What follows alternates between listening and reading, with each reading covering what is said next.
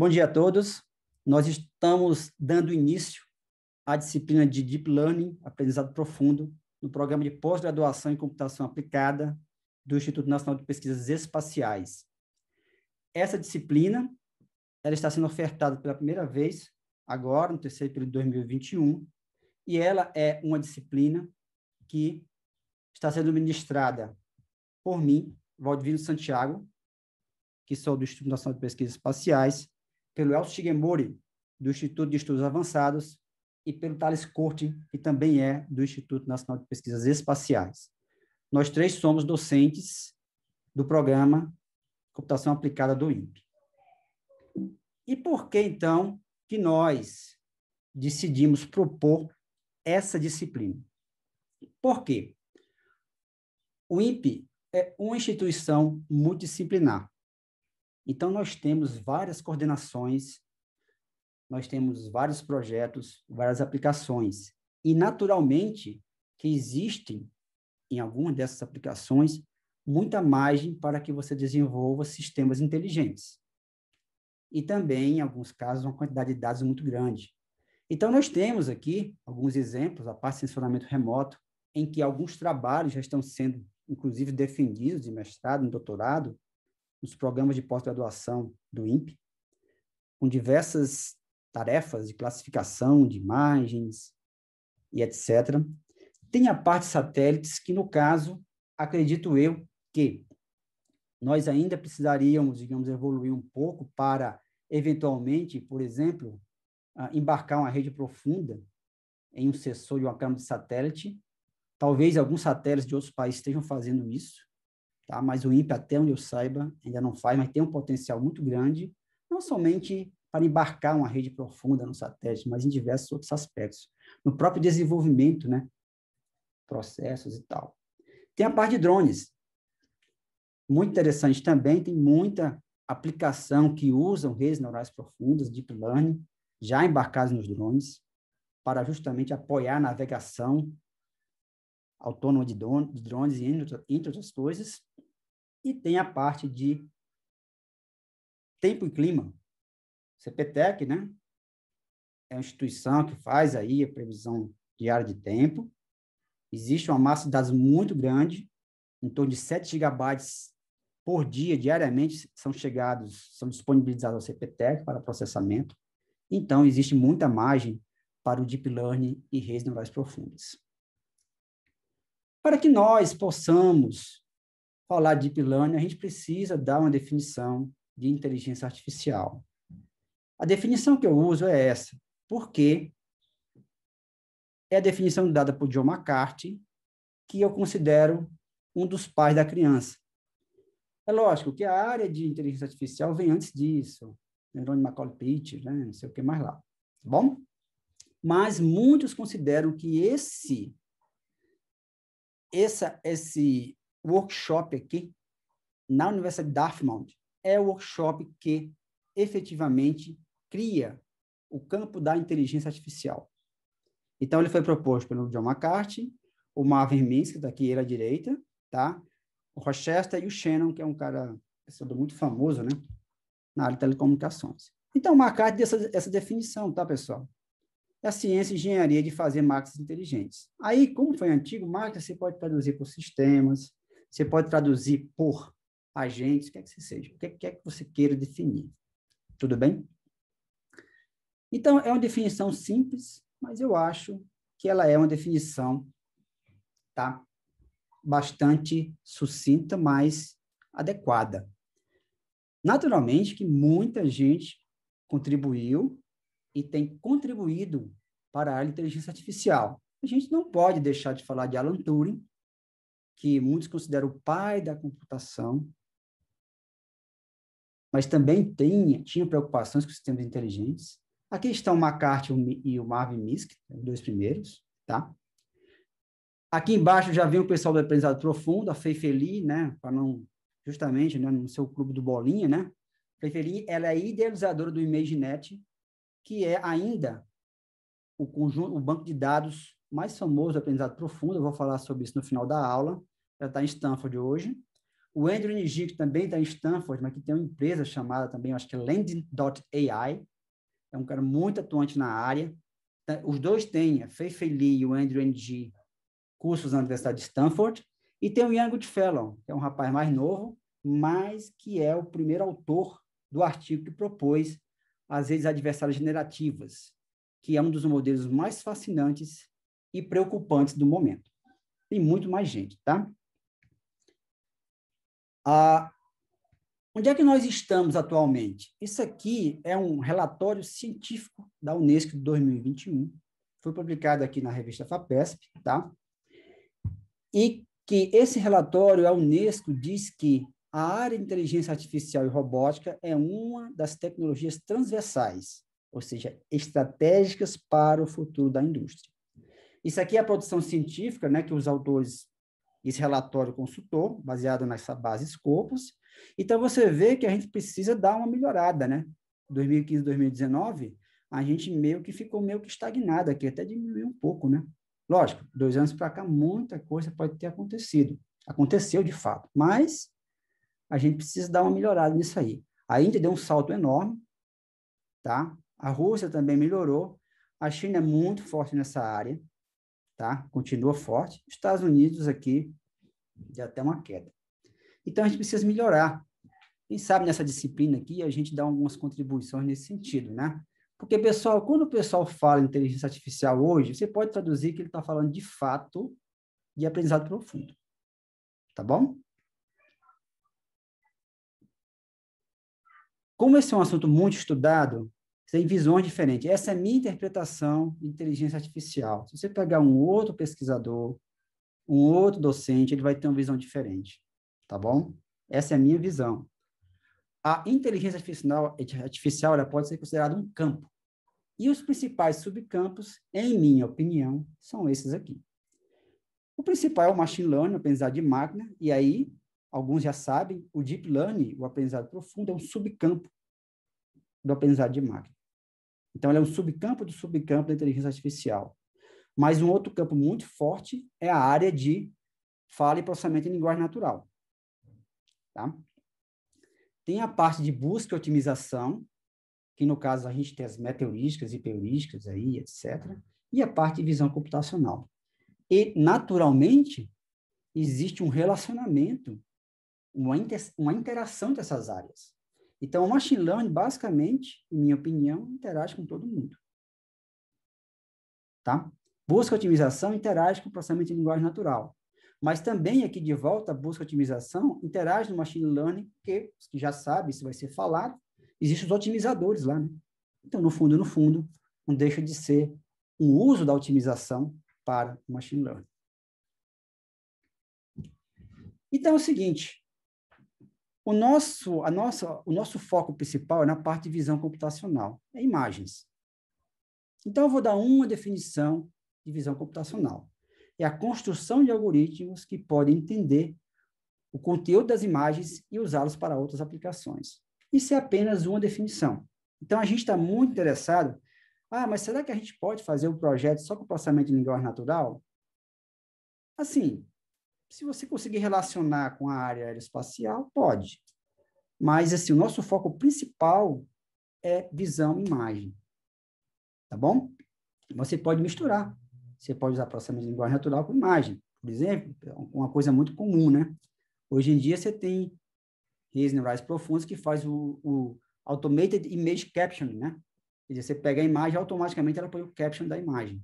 Que é aquela, né? A descrição, isso significa a imagem. Você pode fazer isso.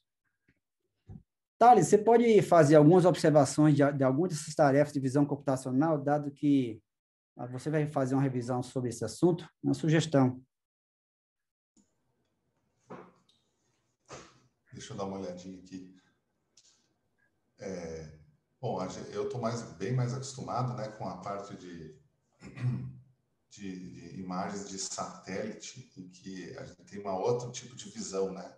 Os objetos são vistos de cima para baixo e a gente acaba até chamando, isso é até interessante, o termo que aparece várias vezes aí nesse slide, que é a segmentação, né? É uma área bem definida em processamento de imagens, e agora o povo de Deep Learning também se apropriou desse termo, né? Quando eles chamam ali, ó, Semantic Segmentation, né? Que dado uma imagem qualquer ali, o Semantic Segmentation, eles vão colocar ali cada um dos pixels ser atribuídos, né? A um tipo de classe, né? No fim das contas, né? Um alvo, né? Então, ele foi lá e classificou cada um de acordo com a semântica, com o significado. Tá? Em sensoriamento remoto, por exemplo, a gente trabalha muito com a segmentação de imagens, que é simplesmente a delimitação dos objetos, né? Como tá ali, estaria naquele object recognition ali, mas ainda de uma maneira mais detalhada. Então, a gente tem todas essas coisas, esses desafios aí, né? Eu acho que é importante a gente só saber nesse primeiro momento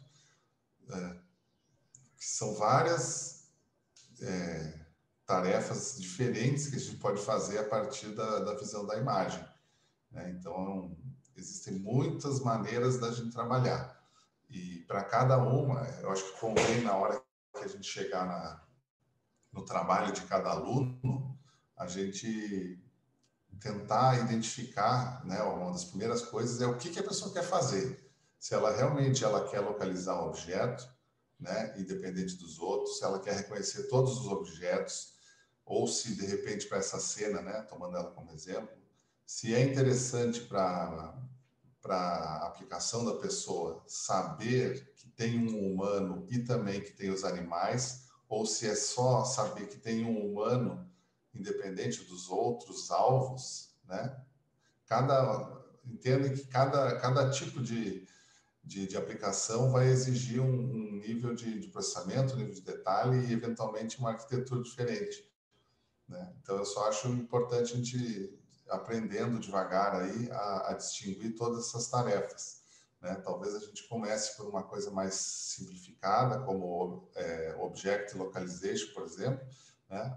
E encontrar um objeto num grupo maior, ou ainda, né, a classificação da imagem, que é o primeiro, né? E para cada tipo de domínio que a gente vai ter, a gente realmente vai precisar saber o que a gente vai tratar, né? Em sensoriamento remoto, né, puxando mais uma vez para a minha área, a gente acaba precisando separar cada um dos elementos que compõem aquela cena, mas eventualmente a gente só está interessado em uma classe, né? Por exemplo, corpos de água, rios, ou áreas urbanas, ou sei lá, desmatamento dentro de uma área maior que tem vários tipos.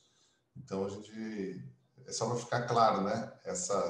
Existem várias tarefas, subtarefas aí, a gente precisa achar a nossa. E cada tese, cada trabalho que vai mexer com Deep Learning, né, tem que saber o que a pessoa vai fazer, né? Mais do que isso, eu acho que não convém comentar aí, né? Passa a palavra. Ok. Elcio, você quer comentar alguma coisa também disso aí?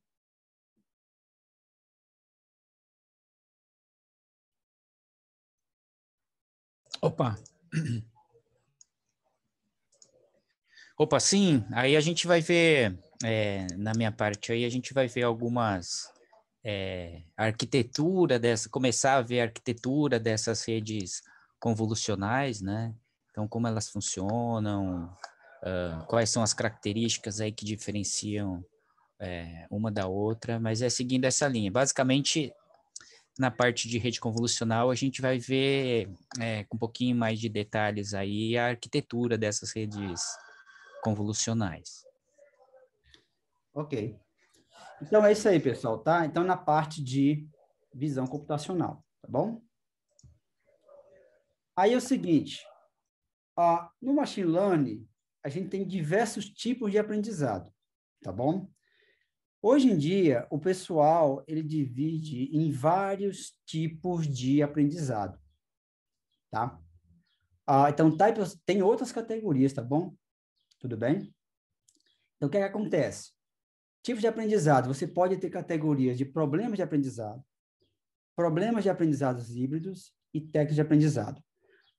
Essa categoria, pessoal, de problema de aprendizado é a mais tradicional, tá? Tem um aprendizado supervisionado, que é aquela história, você tem aí, o modelo aprende o mapeamento entre as entradas e, no caso, uma variável de saída, né? tá? Você tem um professor, um conjunto de treinamento, tá? Que te direciona para você justamente fazer com que a rede aprenda, né? É o mais popular. Mas nós temos também o aprendizado não supervisionado, que eles pegam as entradas sem saídas ou variáveis target, né? Target variables, não tem professor. Então, por exemplo, as GANs é um exemplo de aprendizado não supervisionado, tá? Tem N outros. E tem a parte justamente de aprendizado por reforço, né? Então, no fundo, é um aprendizado que, no caso, tenta justamente saber o que fazer, mapeando situações para ações, para maximizar justamente o sinal de recompensa. Então, dependendo se você, no caso, tá, seleciona uma ação e ela é boa, você dá uma recompensa para ela, se ela é má, você penaliza, tá? Mas eu gostaria, portanto, de falar um pouquinho dessas outras duas categorias. Problemas de aprendizado híbridos. Esse é um tipo de problema muito interessante que eu estou começando a mexer um pouco com eles, que, na verdade, é o seguinte, tá? Ao invés de no aprendizado supervisionado, você ter um conjunto de treinamento, por exemplo, em que você, cada imagem, tem que colocar um rótulo dela. Em alguns casos, uma imagem pode ter mais de um rótulo, tá? Não tem que ser só um cachorro, um gato, tá bom? Você pega apenas uma pequena quantidade de amostras com rótulos e uma larga quantidade sem rótulos. Isso é interessante, pessoal, porque para o pessoal que já mexe, para quem já mexe, sabe que essa etapa de pré-processamento, aí pensando, por exemplo, no aprendizado supervisionado, você gerar seu conjunto de treinamento, validação se tiver, teste, isso demanda um tempo muito considerável. Principalmente se você trabalha no contexto de estacionamento remoto. Quem está mexendo com isso sabe do que eu estou falando. Então, eventualmente, você pode pegar somente alguma dessas imagens, colocar um rótulo dela, e o resto você deixa sem rótulo. Então, você agiliza o processo. E tem o aprendizado autossupervisionado, que, no fundo, é um tipo de aprendizado não supervisionado, mas ele é um pouquinho específico, por isso que ele está nessa categoria. Ele requer alguns dados sem rótulo para ele formular uma tarefa de aprendizado, um pretexto learning task, uma tarefa de aprendizado de pretexto, por exemplo, rotação de imagem. Então, o que acontece? Você, no caso, vocês pegam a imagem, fazem uma transformação de rotação, que é muito comum em data augmentation. Aí, no que acontece? Você passa rodeia essa imagem aqui com 10 graus, com 30, com 45 e tal. Você passa, então a rede consegue aprender qual foi a rotação que você deu na imagem. Aí tem diversas aplicações para isso, tá? Então, no fundo, trabalha também com dados não rotulados. E tem, no caso, as técnicas de aprendizado. O multitask learning eu acho bem interessante, que é uma maneira de você buscar generalização, porque aí, por exemplo, ao invés de você chegar e classificar, olha, eu estou aqui, isolamento remoto, floresta, estou classificando se isso aqui eu tenho ou não árvore, tá? Ou se é uma coisa, se você for um veículo autônomo, tá certo? Se tem ou não pessoas e etc. tal, você gera um conjunto de treinamento, por exemplo, supervisionado, em que ele pega amostras de diferentes domínios. E com isso você tem um conjunto de treinamento que ele é mais significativo. No fundo, por exemplo, o ImageNet, que é o mais famoso dataset, ele vai muito nesse sentido, tá? De você tentar ter um conjunto de objetos que ele é muito representativo de vários domínios. Então, é bem interessante.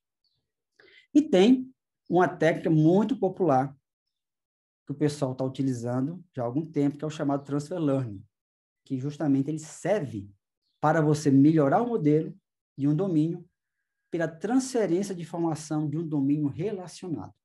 Então, o grande discurso por trás do Transfer Learning, pessoal, é isso, tá? Você não... tudo bem, hoje em dia é aquela história, essas vezes são profundas, então ela precisa de muitos dados, então você vai demandar um tempo muito grande para treiná-las. Por exemplo, mais uma vez, no aprendizado supervisionado. Mas você não precisa fazer isso, porque eu tenho aqui essas redes que já foram treinadas, por exemplo, no ImageNet, que é uma base enorme, e eu já tenho uma inteligência já predefinida que eu salvei. Então, eu simplesmente carrego essa inteligência, ou seja, eu simplesmente carrego os parâmetros do modelo que foi melhor quando eu treinei ImageNet. E aí, o que acontece? Você pode continuar o seu aprendizado a partir, não inicializando, fazendo que os pesos sejam inicializados aleatoriamente. Ele já começa com um conjunto de valores que já são mais apropriados. Porém, experiência própria. É bom, é interessante, mas não é perfeito. Dentro de algumas coisas que eu tenho feito aí. Tudo bem?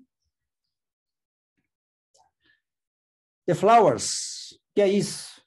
Agora, pessoal, agora eu vou falar de todas as maravilhas de Deep Learning. Tudo, né? Tudo isso que o pessoal fala. Vou tentar aqui sumarizar isso. A maravilha que o Deep Learning é uma coisa fantástica. As flores, né? Vou tentar falar sobre isso, né? Toda a maravilha do Deep Learning.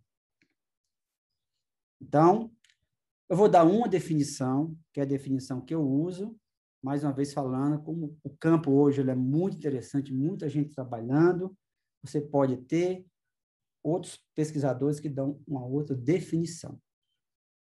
Então, ele é um subcampo do aprendizado de máquina, que é baseado em um conjunto de algoritmos que tentam modelar abstrações de dados de alto nível, fazendo uso de diversas camadas de processamento, onde cada tipo de camada tem propósitos específicos. Estou colocando aqui a rede neural convolucional, que é a mais famosa de todas, então, no fundo, é isso. Você tem diversos tipos de camadas, e cada uma das camadas tem propósitos específicos. Nas camadas convolucionais, as primeiras camadas têm um propósito específico.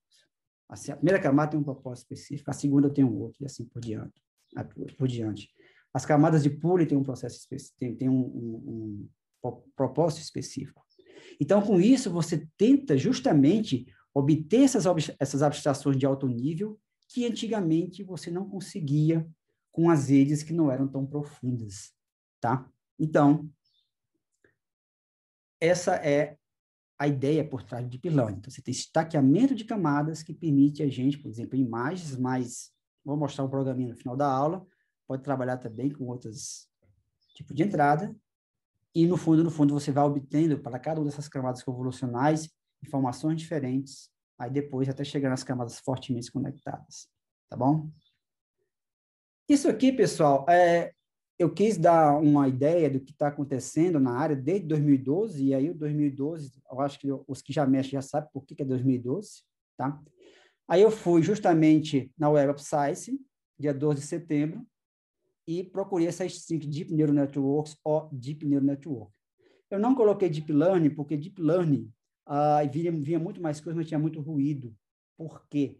Porque tem esse pessoal que estuda ciências, estuda essa parte de inteligência, mas no sentido dessa parte de cognição, com experiências com pessoas, tal, que não é bem a nossa área, que é um Deep Learning, um subcampo, digamos, técnico-científico, né, da inteligência artificial, que, portanto, se relaciona à computação. Então, se eu colocasse aqui ou Convolutional Neural Network, aí esse negócio ia explodir, mas eu apenas fiz isso aqui. Então, percebo que em 2012, há pouquinho, tal, de repente começa a aumentar, aí você vê que, naturalmente, você vai aumentando isso, tá, de uma maneira realmente bastante significativa, né? 2021 também que 2020, mas não acabou o ano ainda. Então, realmente, tá? Mais uma vez falando, pessoal, quando o pessoal fala de inteligência artificial, traduz-se muitas vezes como sendo Deep Learning, tá? Aprendizado profundo. Então, é uma área muito interessante, muito, digamos assim, utilizada. Vou mostrar exemplos de aplicações mais à frente e que é realmente bem poderosa. Mas será que o pessoal da academia reconhece Deep Learning como realmente essa coisa toda? Esse aqui é o Prêmio Nobel da Computação, a CMAM Turing Award. Então, em 2018, Joshua Bengio, Geoffrey Hinton e Ian LeCun, eles foram os ganhadores do prêmio e eles são considerados, portanto, os pais do Deep Learning, tá?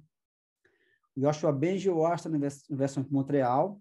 Se não me falha a memória, o Hinton hoje está na Google e o Ian LeCun no Facebook, tá? Vocês vão ver aqui a Lenete, o primeiro autor é o Ian LeCun. Então, é um pessoal que tem contribuído muito com a área. Então, realmente, existe um reconhecimento não somente da indústria, mas da academia para a importância do Deep Learning. Vou fazer um breve histórico da Deep Learning, Deep Neural Networks, tá? Breve. Eu quero só mencionar os gaps aqui, tá? Tem gente que considera digamos assim, o início de redes neurais profundas antes disso, mas muitos consideram que a primeira rede é esse tal de neocógnito, né? Que é uma rede para reconhecimento de padrões. Então, aqui, ele começa a colocar um monte de camadinhas, tá certo? E começa a dar uma noção, tá? De profundidade da rede, né? 1980. Aí depois aqui, ó, tem um gap de 9 anos. Aí vem o que, tá? O que é realmente, eu entendo que é a primeira rede neural convolucional mesmo, a Convinet, o Ian LeCun, que eu acabei de mostrar, ele é o primeiro autor da rede, trabalhando com o famoso exemplo do banco de dados do MNIST, que eu vou mostrar no final da aula, e aqui você começa a ver aqui justamente a questão o estaqueamento de camadas, e essa é considerada, portanto, a primeira rede neural convolucional. Depois vem a LeNet, a famosa LeNet, mas aí, ó, um gap é de 9 anos, né? Parece que é de 9 em 9. LeNet 5, vou mostrar no final da aula, muito famosa, também trabalhando com reconhecimento de caracteres. Aí você já tem aqui um negócio mais definido, né? As camadas convolucionais, tal, aqui tem umas camadas fortemente conectadas, 1900 e acabei botando 89, mas no fundo é 98, né? Aí o que acontece aqui, pessoal? Tem um gap aqui, ó. 98 o negócio fica meio aqui no limbo, né?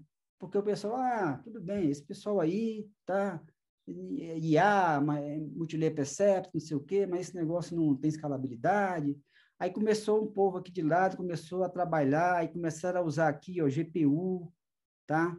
As placas gráficas, não sei o quê, até que em 2012, finalmente, AlexNet. Então, eu considero que o Deep Learning começa aí, tá? Digamos assim, a criação do campo. Aí você tem essa famosa competição aqui do ImageNet, Large Scale Visual Recognition Challenge, e o AlexNet, que é uma rede neural profunda de 8 camadas, tá? Foi a vencedora.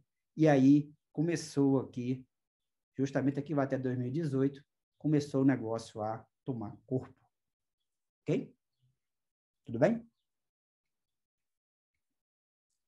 Mas aí eu gostaria de fazer umas reflexões, um pouco mais filosóficas, tá? Quando é que a gente considera que um modelo é profundo? Tá? Tradicionalmente, isso é a definição tradicional, a Shallow Neural Network, ou seja, uma rede neural rasa, é uma que tem uma ou duas camadas escondidas. Então, por exemplo, isso aqui é uma SNN. Ele tem uma camada de entrada, tem uma camada escondida e uma de saída. Portanto, uma rede neural profunda, Deep Neural Network, é uma que tem mais de duas camadas escondidas. Está aqui, ó. Esses amarelinhos laranja. 1, 2, 3, 4. DNN. Mas será que é uma boa definição essa? Tá? Será que isso é uma boa definição? Uma sugestão para reflexão. Tá? Em minha opinião, lógico, isso é a minha opinião, um modelo, para ser considerado profundo, deve ser analisado, não somente considerando o número de camadas escondidas, mas também a quantidade de memória que ele demanda, a GPU, por exemplo, e o tempo necessário para treinar e ou avaliar. Eu vou mostrar no final da aula, pessoal, alguns exemplos, tá? Muito simples, mas que mostram que, eventualmente, uma rede rasa, ela demanda mais tempo do que uma rede profunda para treinar, tá? Por exemplo. Então, eu acho essa definição meio ingênua, na minha opinião, mas isso é apenas uma sugestão. Essas medidas você pode usar benchmarks e dataset, né? Classical benchmark datasets, né? Como eu vou mostrar lá com o MNIST, tem o CIFAR, pode usar o ImageNet, também o ImageNet, e plataformas computacionais padrões, tipo o Google Colab, você fazer isso. Mas isso é apenas uma sugestão. Nossa disciplina, pessoal, nós vamos usar a definição, tá, de aprendizado profundo, que é a clássica. Tem mais duas camadas escondidas? Tenho. Então, isso é uma rede profunda. Apenas uma sugestão, tá? Elcio, você quer falar um pouquinho das principais técnicas de rede? Você quer falar um pouquinho mais com alguma coisa sobre que você que vai dar essa introdução, falando, né, assim, sem ser especificamente falando das arquiteturas em si muito específico, mas em geral, você quer falar um pouco mais sobre as redes neurais convolucionais profundas, aí até da experiência de vocês? Sim. Eu acho que vamos, ao longo do curso, analisar essas diferentes arquiteturas, topologias das redes profundas com as aplicações, né? Aí a gente, aí vocês vão entender aí quando a gente utiliza então a gente pode ter essas redes convolucionais quando a entrada é uma imagem e a saída é uma informação, né? Uma classificação. A gente tem quando a entrada é uma imagem e a saída é uma outra imagem, né? Que ela foi ou ela foi segmentada, ou ela foi transformada. E a gente também vai ver algumas aplicações aí de redes profundas, aí quando a entrada são dados e a saída também são dados, né? Então, a ideia é vocês entenderem bem qual rede, né? Quando eu tenho um tipo de entrada, um tipo de saída, qual que é mais adequada para um determinado problema. Eu acho que isso é bastante importante quando vocês vão decidir aí, dado um problema, dados os dados, decidir por uma solução, né? E aí, analisando o problema e os dados, se vocês decidirem usar essas redes profundas, né? Aí uma parte importante é entender aí, analisar o que vai ser a entrada, o que vai ser a saída, e quais são as opções de redes profundas, seja para processar dados, seja para processar imagens, né? E decidir antes de sair aplicando. Então, eu acho que a gente vai ver aí nessa parte aí como decidir, né? Então, qual rede é mais adequada, como que eu preparo os meus dados e quais são os cuidados que a gente deve ter quando a gente utiliza essas redes, né?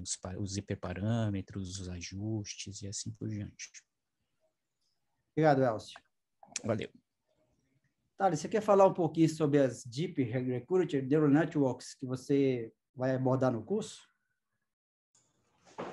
Valdivino, não vou falar muito detalhe nessa hora não, tá? Tá. Porque, das contas, né, a gente está bolando ainda o passo a passo, né? Só é interessante ver que essas ideias aí vêm né? O pessoal foi criando tantas variações, né? A gente está falando da CNN algumas vezes, mas são tantas as ideias que a gente pode ter de conectar camadas.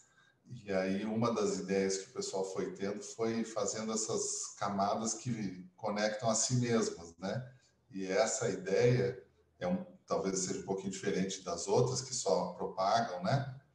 O pessoal foi vendo o quanto que essa ideia pode ser usada para entender outros tipos de problemas de classificação, que envolvem séries temporais, que envolvem sequências e assim por diante. Tá? Então, é só nessa linha aí que eu acho que vale a pena a gente entender. A gente vai dar subsídios, eu acho, né, para que, dependendo do tipo de problema que cada pessoa vai trabalhar, ela possa já ter uma noção de qual caminho seguir. Né? Eventualmente, uma arquitetura pode ser mais interessante ou bem mais interessante do que a outra para assim, potencializar o uso das redes para os problemas que a gente vai encontrar. Então, nessa linha de sequências, de séries temporais, né? Aí eu acho que esse tipo de tarefa pode aparecer. Mais do que isso, não teria mais para comentar, não. Não, tá bom, foi bom.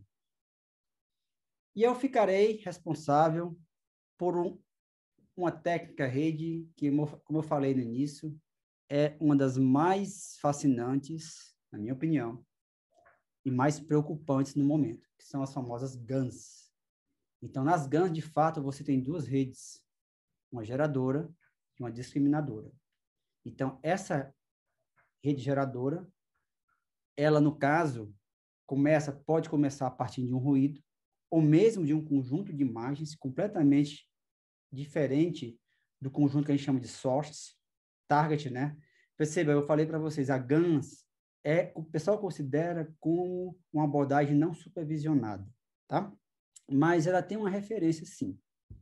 Esse trend set aqui é o que a gente chama também de target, é onde eu quero chegar, tá?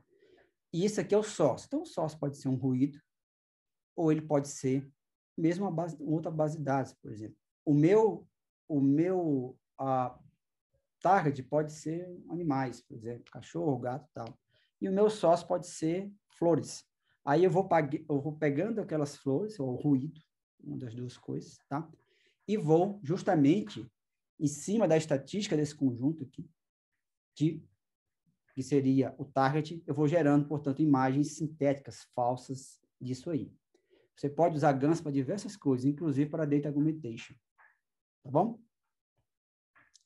Elcio, você vai ficar responsável por Deep Reinforcement Learning. Quer fazer um comentário breve aí? Ou o que você acha?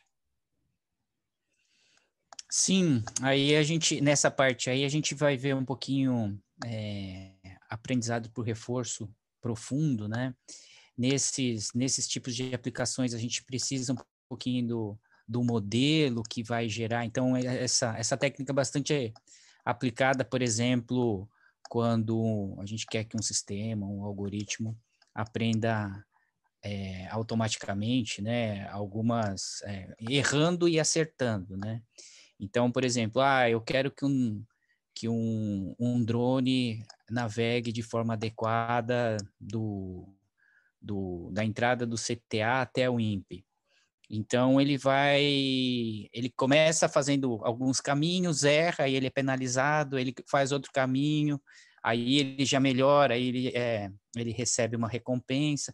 Então, fica nesse processo de acertos e erros, né? E quando ele acerta, ele é recompensado, até que depois de um determinado momento, ele atinge o objetivo, né? De forma automática. Então, a gente precisa aí do modelo, né? Claro que a gente não vai largar um drone aí para ficar voando, batendo, caindo. Então, de modo geral, a gente usa um simulador, né? Então, a gente vai nesse tipo, mas a gente vai se preocupar muito no algoritmo de aprendizado ali por reforço. Então, a gente apresenta um problema, a gente tem um modelo e ele fica ali tentando achar a resposta. Aí tem várias estratégias aí de treinamento, né? Para ele aprender. E aí, mas isso já não é novo, né? Aprendizagem por reforço, mas a gente vai aí na disciplina se aprofundar um pouco nas redes profundas para esse objetivo, né? Então, acho que esse é uma coisa mais nova e mais recente, em que a gente vai se aprofundar um pouquinho para usar essas redes profundas para esse objetivo, né? Para aprendizagem por reforço. Obrigado, Elcio. Valeu. Isso aqui, pessoal, acho um cheat sheet, né? Cheat sheet para Machine Learning Neural Networks. Eu acho bem legal, tá? Porque tem muito mais coisa do que isso, tá certo? Mas ele dá uma ideiazinha geral, tá bom? Em termos de arquitetura, né? Aqui tem RNN, LSTM, GRU, Deep Convolution Network, né? Convolution e assim por diante. Eu acho legal, acho que tem bastante coisa lá que vocês podem justamente dar uma olhada, mais assim, para ter uma ideia geral da arquitetura, topologia. Tá bom? Então, rapaz, se a gente fosse chegar e ficar falando de aplicações de Deep Learning hoje, sinceramente, uns 3 aulas. Se fosse detalhar, seria muito mais. Então, além daquelas que eu já falei no início, nós temos desenvolvido aqui no INPE já, e outros trabalhos estão em desenvolvimento. Eu vou mencionar outras, tá? Entre uma amostra bem pequena de aplicações. Primeiro, são os carros autônomos, né? Grande interesse nisso aí, Tesla e etc. tal. Então, realmente é uma parte em que você tem esses carros com redes profundas embarcadas e existe um interesse muito grande nesse tipo de desenvolvimento, né? Aplicação do Deep Learning para carros autônomos. Tem a parte da análise de sentimento, que é processamento em linguagem natural pesado, né? Que tenta justamente você tentar identificar como é que está se sentindo aquela pessoa, né? Naquele momento, pelos textos, pelas frases, né? pelos posts que ela coloca no Twitter, por exemplo. Também interessante. Assistente virtual. Tem vários assistentes hoje que fazem automaticamente a atualização, tá? De páginas justamente da empresa. Tem esses chatbots, tá? Então, no fundo, tem bastante coisa nesse sentido que é muito interessante, tá bom? É impressionante o interesse da indústria, tá? A indústria farmacêutica, a indústria, digamos assim, dessa parte de biologia, medicina, em Deep Learning. Se você pegar, justamente procurar por isso aí, em revistas de alto fator de impacto, você vai ver um monte de trabalho na Nature, o cara vai propor uma nova rede neural profunda para resolver um problema específico. Isso aqui é um anúncio que eu peguei justamente de uma empresa, tá? Que ela está contratando gente para fazer, aqui seria, no caso, para diagnóstico de câncer, né? Utilizando aquelas imagens de ressonância magnética. Tem muitos trabalhos nisso aí, inclusive, o pessoal fazendo coisa bem interessante aqui no Brasil. Tem um interesse muito grande da indústria farmacêutica, desenvolvimento de novas drogas com o uso de Deep Learning. Tá?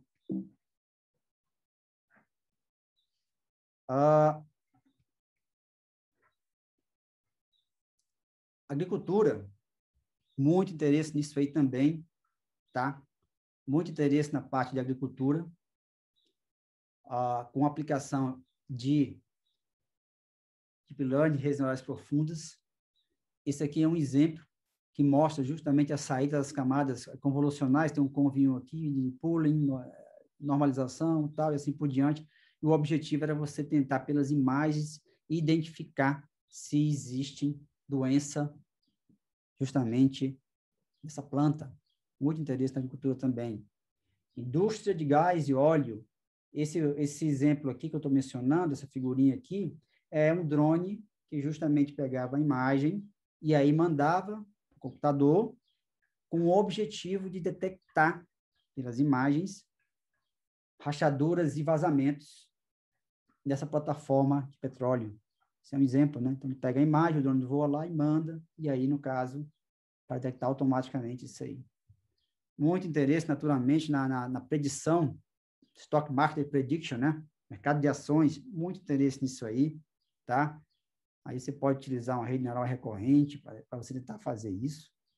Naturalmente, pessoal, a robótica, né? Muito interesse na parte de robô industrial, e você utilizar isso e tornar mais eficiente uma linha de produção, de montagem de um carro, tá? IoT, Internet das Coisas. Isso aqui é um framework, peguei aqui um exemplo de um framework chamado DeepSense, que aí a questão aqui no Internet das Coisas, Internet of Things, é que justamente você tem vários, né? Vários celulares, vários dispositivos mandando um monte de informação ao mesmo tempo, né? Então, isso aqui é um framework baseado na rede profunda. Você tem um GRU aqui, ó. Tá vendo? Umas redezinhas aí, justamente um GRU que também faz parte do processo. Para dar um exemplo na parte da Internet das Coisas. Indústria de aviação, manutenção, reparo e revisão. Muito também interesse nisso, o pessoal fazendo coisa nesse sentido, utilizando rede neural, redes neurais profundas, Deep Learning. Para não dizer que eu falei só de aplicações ambientais do INPE, aqui um exemplo, acho que o pessoal da Bélgica, né, que eles usam Deep Learning para estimativa de precipitação e medidas, né, justamente de satélite de GOES, um exemplo. E esse, na parte de drones também, ratificando, é um trabalho bem legal, inclusive com a Universidade aqui do Brasil, utilizando drones e sensores LiDAR para navegação, e o objetivo deles era fazer a medição justamente de árvores em florestas, né, para dar apoio a essa questão como um complemento, né, ao que já se faz atualmente, o INPE faz isso muito bem, mas quem sabe um complemento para melhorar essa parte estimativa de desmatamento de florestas. Então, pessoal, é muita coisa, tá certo? É muita coisa interessante, tá? Eu vou agora parar um pouquinho para ver se tem alguma pergunta no chat. Tudo bem? Parar aqui a tela.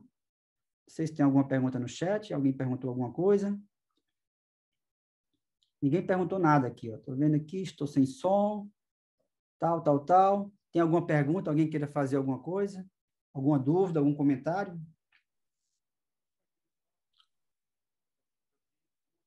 Ninguém? Vocês estão conseguindo acompanhar aí? Professor, só Não. uma dúvida. Eu já vi usos, por exemplo, de rede convolucional com rede recorrente. Sim. Isso é uma tendência hoje ou não? Depende da sua... Daniel que está falando, né? Isso. Depende, tudo depende, Daniel, da sua aplicação, tá certo? Tá? Se você for ver, por exemplo, você pode misturar um monte de coisa. Aquele slide lá que o Elcio falou, eu coloquei aquele exemplo lá, vou compartilhar de novo, tá? Vou compartilhar de novo, tá certo? Vou compartilhar de novo. Vocês estão vendo aí, né? Sim. Sim. Esse trabalho aqui, ó, que eu coloquei, esse trabalho é uma salada, tá? Você tem aprendizado autossupervisionado com aprendizado por reforço e perceba que isso aqui, ele é um encoder-decoder e aqui ainda tem uma parte de rede de recorrente também. Então, você pode misturar um monte de coisa, entendeu? A questão se é tendência ou não, depende do que você vai fazer. Você precisa de uma coisa de memória, tal, não sei o quê, o Thales falou, saída temporal, então é interessante você usar uma rede neural recorrente, embora não é a única solução. Mas, eventualmente, você pode misturar as coisas, entendeu? Tem trabalhos que fazem o seguinte, olha só, porque o interessante das redes neurais convolucionais, o que é que é? É que ela faz a extração das características, por exemplo, vamos pegar a imagem, tá? Automaticamente classifica. Mas tem muitos trabalhos que fazem o seguinte, olha, ele usa só as camadas convolucionais iniciais para extrair as características. Aí pega isso aí e joga num classificador diferente, clássico, SVM, Random Forest, Decision Tree, entendeu? Então, você pode fazer um monte de coisa, tá? Depende do que você vai resolver. Tudo bem? Obrigado. Alguém mais, pessoal, queira fazer alguma pergunta? Pode ser, falando mesmo. Professor, Pois eu não. tenho uma dúvida. Eu sou novo nessa parte de inteligência artificial Certo? e eu vi que o senhor mostrou uma aplicação chamada GAN, nunca Isso. tinha ouvido falar nela. E eu queria saber se essa aplicação ela é possível ser utilizada em, por exemplo, um sinal de rádio, onde eu estou tentando encontrar um sinal astrofísico, por exemplo, através desse random noise. Não, o que pode Hoje acontecer é o seguinte, quem está falando é o é o Luan. Luan. Então é o seguinte, Luan, o objetivo da GAN, tá? É ela gerar uma imagem, no caso uma imagem, mas ela pode ser usada para outras coisas, tá? Falsa a partir de uma entrada que, digamos assim, não é a entrada do seu conjunto, que é o conjunto target, tá? A questão é o seguinte, você precisa gerar um sinal de áudio aí, digamos assim, você tem um sinal de áudio que é a sua referência e você precisa eventualmente gerar um sinal que é o mais parecido possível, um sinal de, você mencionou, acho que foi áudio, né? A esse aí, você quer fazer isso automaticamente, isso resolve o seu problema? Se resolver, tudo bem, entendeu? O objetivo dela é baseado numa referência, um conjunto de, aí no caso, chama de training set, mas eu prefiro chamar isso de um target set. Eu tenho um target e eu quero chegar nesse target a partir de uma entrada que ela é um ruído, por exemplo. Isso faz sentido para você? Se fizer, você pode fazer, tá certo? Tudo bem? É a questão de você ver, você precisa disso, tá? Se isso for fazer sentido, tudo bem. É como eu falei, o data augmentation, que vai ser falado no curso, é uma técnica que o pessoal usa quando você tem um conjunto pequeno de dados, tá? Ou mesmo pode ser usado até com um conjunto grande, na parte supervisionada. Aí você, eu preciso ter mais dados, mas eu não tenho mais dados. Então, o que é que eu faço? Eu vou, no caso, gerar, com transformações específicas, aumentar esse conjunto de dados. Você pode fazer isso com transformações específicas, tá? Na mão. Mas você pode usar uma GAN. Porque aí você tem o seu conjunto de treinamento, tá? O target. Então, em cima disso, ela vai gerar novas imagens falsas e sintéticas, que aí você complementa e aumenta o seu conjunto de treinamento para o aprendizado supervisionado. Entendeu? Tudo bem, Luan? Perfeitamente, professor. Okay. Sim. Muito obrigado. Alguém mais, pessoal? Tem alguma pergunta? Eu tenho a respeito se o senhor dá sugestão de algum projeto, por exemplo. na minha área de ciência de materiais a respeito que utiliza redes neurais, Tá. mas não está diretamente ligado a, por exemplo, a, as imagens e tudo mais. Não, é o tipo, você é aluno da pós-graduação aqui do INPE? Sim, faço mestrado, Ah, em qual pós-graduação? CAP. Ah, na CAP, tá, né? Ciências materiais. Não, é como eu falei, tá? Como é seu nome? Otaviano.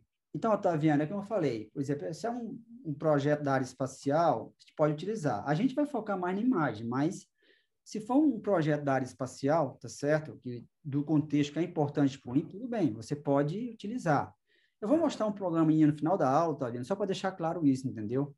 Uhum. Para essas redes, você pode usar, a entrada dela é um conjunto de dados, de números, entendeu? É uma matriz. O que essa matriz representa, para ela não interessa. Então, uma vez que você tenha essa representação, ela processa. Você consegue, por exemplo, você consegue ter dados representados em termos de números, tá certo? Se você consegue, você joga isso para ela e ela vai te ajudar. Tudo bem?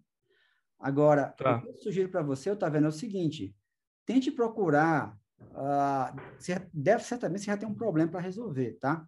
E tenta procurar, coloca lá Artificial Intelligence e o seu problema, tá? Vê se não tem um artigo que eventualmente alguém já fez isso, e você pode se referenciar, tomar como base nisso, tá? Para poder Uhum. resolver o problema. Porque, olha, eu vou dizer, é quase certo, já vi trabalho na parte de, justamente de materiais, tá? Em que o pessoal, agora eu não lembro se eventualmente era para desenvolver, sabe, novas essas coberturas que você usa, sabe, para você chegar e melhorar, por exemplo, a resistência do produto, utilizando alguma coisa de machine learning, entendeu? Então, se você Uhum. se você encontra isso, tá bom, então agora eu vou... De repente, o cara usou esse VM. Não, agora eu vou usar uma CNN profunda, tá? Então, sugiro, faz uma procura aí, sabe, Otaviano, que eu acho que você vai encontrar. Tudo bem? Entendi. Mas Beleza. se você realmente não encontrar, aí manda um e-mail para a gente pode discutir. Eu vejo com o Thales ou Elcio o que é que eles acham, a gente pode discutir. Tá. Alguém Vou dar mais? uma olhada aqui. Tá bom. Valeu. Ok. Alguém mais? Não? Muito bem. Vocês estão vendo a minha tela aí, né? Sim? Sim. Estamos vendo, o Valdivino, só uma questão. O Elcio colocou uma pergunta ali no chat, se o pessoal puder responder ali, né? Eu só respondo. Elcio, eu vou parar o sharing aqui, compartilhamento. E Tá. eu acho que a aula de hoje, né, ela tem essa característica de apresentar assim, o geral. E eu acho que é legal a gente pensar que no curso a gente vai mostrar, né, esse monte de exemplos para cada um poder entender as diferentes arquiteturas. Sobre aquela primeira pergunta, né, a gente pode misturar tudo. Realmente, a gente pode fazer o que a gente quiser, né? E a probabilidade de fazer uma coisa errada também só cresce com isso. Então, eu acho que o legal aqui do curso é ver as coisas o mais próximo do original. O CNN original, aí o cara fez lá a outra arquitetura original, né? E aí fica para pesquisa, fica para as publicações, né? Fazer testes, né? Com as combinações das coisas, mas eu acho que todo mundo precisa entender que combinar por combinar pode não levar a lugar nenhum, pode dar sorte, né? Mas a gente não está aqui para testar sorte, a gente está para entender os componentes. Então, vamos entender a convolução, a gente vai ficar lá mexendo até a gente entender por que aquilo é importante. Aí vai para frente, né? Para a gente não ficar só misturando técnicas, porque isso é uma tendência nas publicações. Essa área é tão quente que tem muita gente aí competindo por publicações, então troca uma coisinha aqui e já sai uma publicação nova. E isso pode não ser o adequado, na verdade, né? A gente tem que ficar só antenado nessa parte aí. O pessoal está respondendo aí, viu, Elcio? Obrigado, então. Então, por que eu fiz a pergunta, né? Porque a gente vai abordar temas aqui que já teve uma breve introdução em tanto em inteligência artificial quanto em neurocomputação, né? Então, ou a gente poderia já ir direto para o aprendizado profundo, ou a gente tem que dar uma breve revisada aí. Então, eu acho que vocês estão respondendo, então, obrigado por responder. Então, se vocês fizeram já inteligência artificial, a gente ficaria mais tranquilo. Se fizeram neurocomputação também, mas existem vários alunos aqui que não fizeram nenhuma das duas. Então, a gente vai dar uma breve revisão aí para quem nunca viu, né? Então a gente pede um pouquinho de paciência aí para quem já fez umas dessas disciplinas, mas pelas respostas aqui acho que vai ser necessário fazer uma breve revisão, mas para quem não viu tem que correr um pouquinho mais atrás aí, vai ter que estudar um pouquinho mais atrás, né? Então complementando a resposta do professor Valdivino e do professor Tales, então assim, por exemplo, a pergunta do Daniel, né? Existem problemas em que realmente a gente tem que usar uma rede convolucional com uma rede recorrente, porque o problema pede aquilo. Então, por exemplo, eu quero um carro, esse é um exemplo clássico aí de uma rede recorrente que usa uma rede convolucional, né? Então, a gente tem um exemplo de um carro que ele está com uma câmera embarcada, de um carro autônomo, né? Então, assim, se ele pegar uma imagem só, ele consegue ver que o carro da frente freou, que o carro da frente fez um desvio brusco? Não. Então, assim, a gente tem que analisar uma sequência de imagens para que o algoritmo fale assim, olha, o carro da frente freou bruscamente, ou o carro da frente fez uma manobra brusca, quando tem alguma coisa na frente. Então, é um exemplo clássico em que uma rede convolucional entra para extrair a informação da imagem, mas não basta usar uma imagem só. O ideal é que o sistema utilize uma sequência de imagens, vai acompanhando aquele objeto, e vamos pensar assim, uma rede convolucional para identificar o carro da frente, ele vai processando, extraindo informação daquele carro da frente. De repente, o carro da frente desvia, né? Então, com essa sequência de imagens, é possível o sistema detectar que o carro fez uma manobra brusca. Então, a aplicação pede, né, o uso de uma rede convolucional e o uso de uma rede recorrente. Então, complementando a resposta do Valdivino e do Tales, exatamente isso. Não é usar por usar, né? É ver se aquele problema ele vai ser resolvido de uma forma mais adequada se eu começar a combinar, né?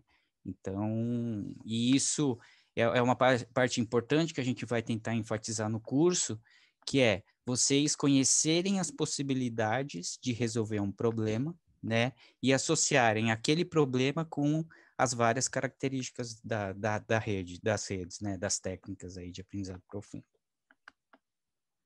Muito bem. Alguma pergunta mais, pessoal, para a gente passar para a segunda parte da disciplina, da aula? Pode ser? Eu vou compartilhar de novo, tá bom?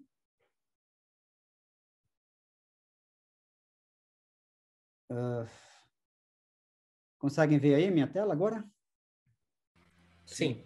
Beleza. Sim. Então, pessoal, segunda parte da aula. Professor, então esse negócio é muito maravilhoso. Nossa, Deep Learning é um negócio fantástico, e é tudo de bom, e não tem problema, é maravilhoso. Não é assim não, tá? Não é assim não, tá bom? Como tudo na vida, pessoal, como toda teoria técnica, tem as flores, mas também tem os espinhos, tá? Tem as flores e tem os espinhos. Esse é um assunto, pessoal, muito complexo e que vai além da questão científica técnica, que é o propósito desse curso.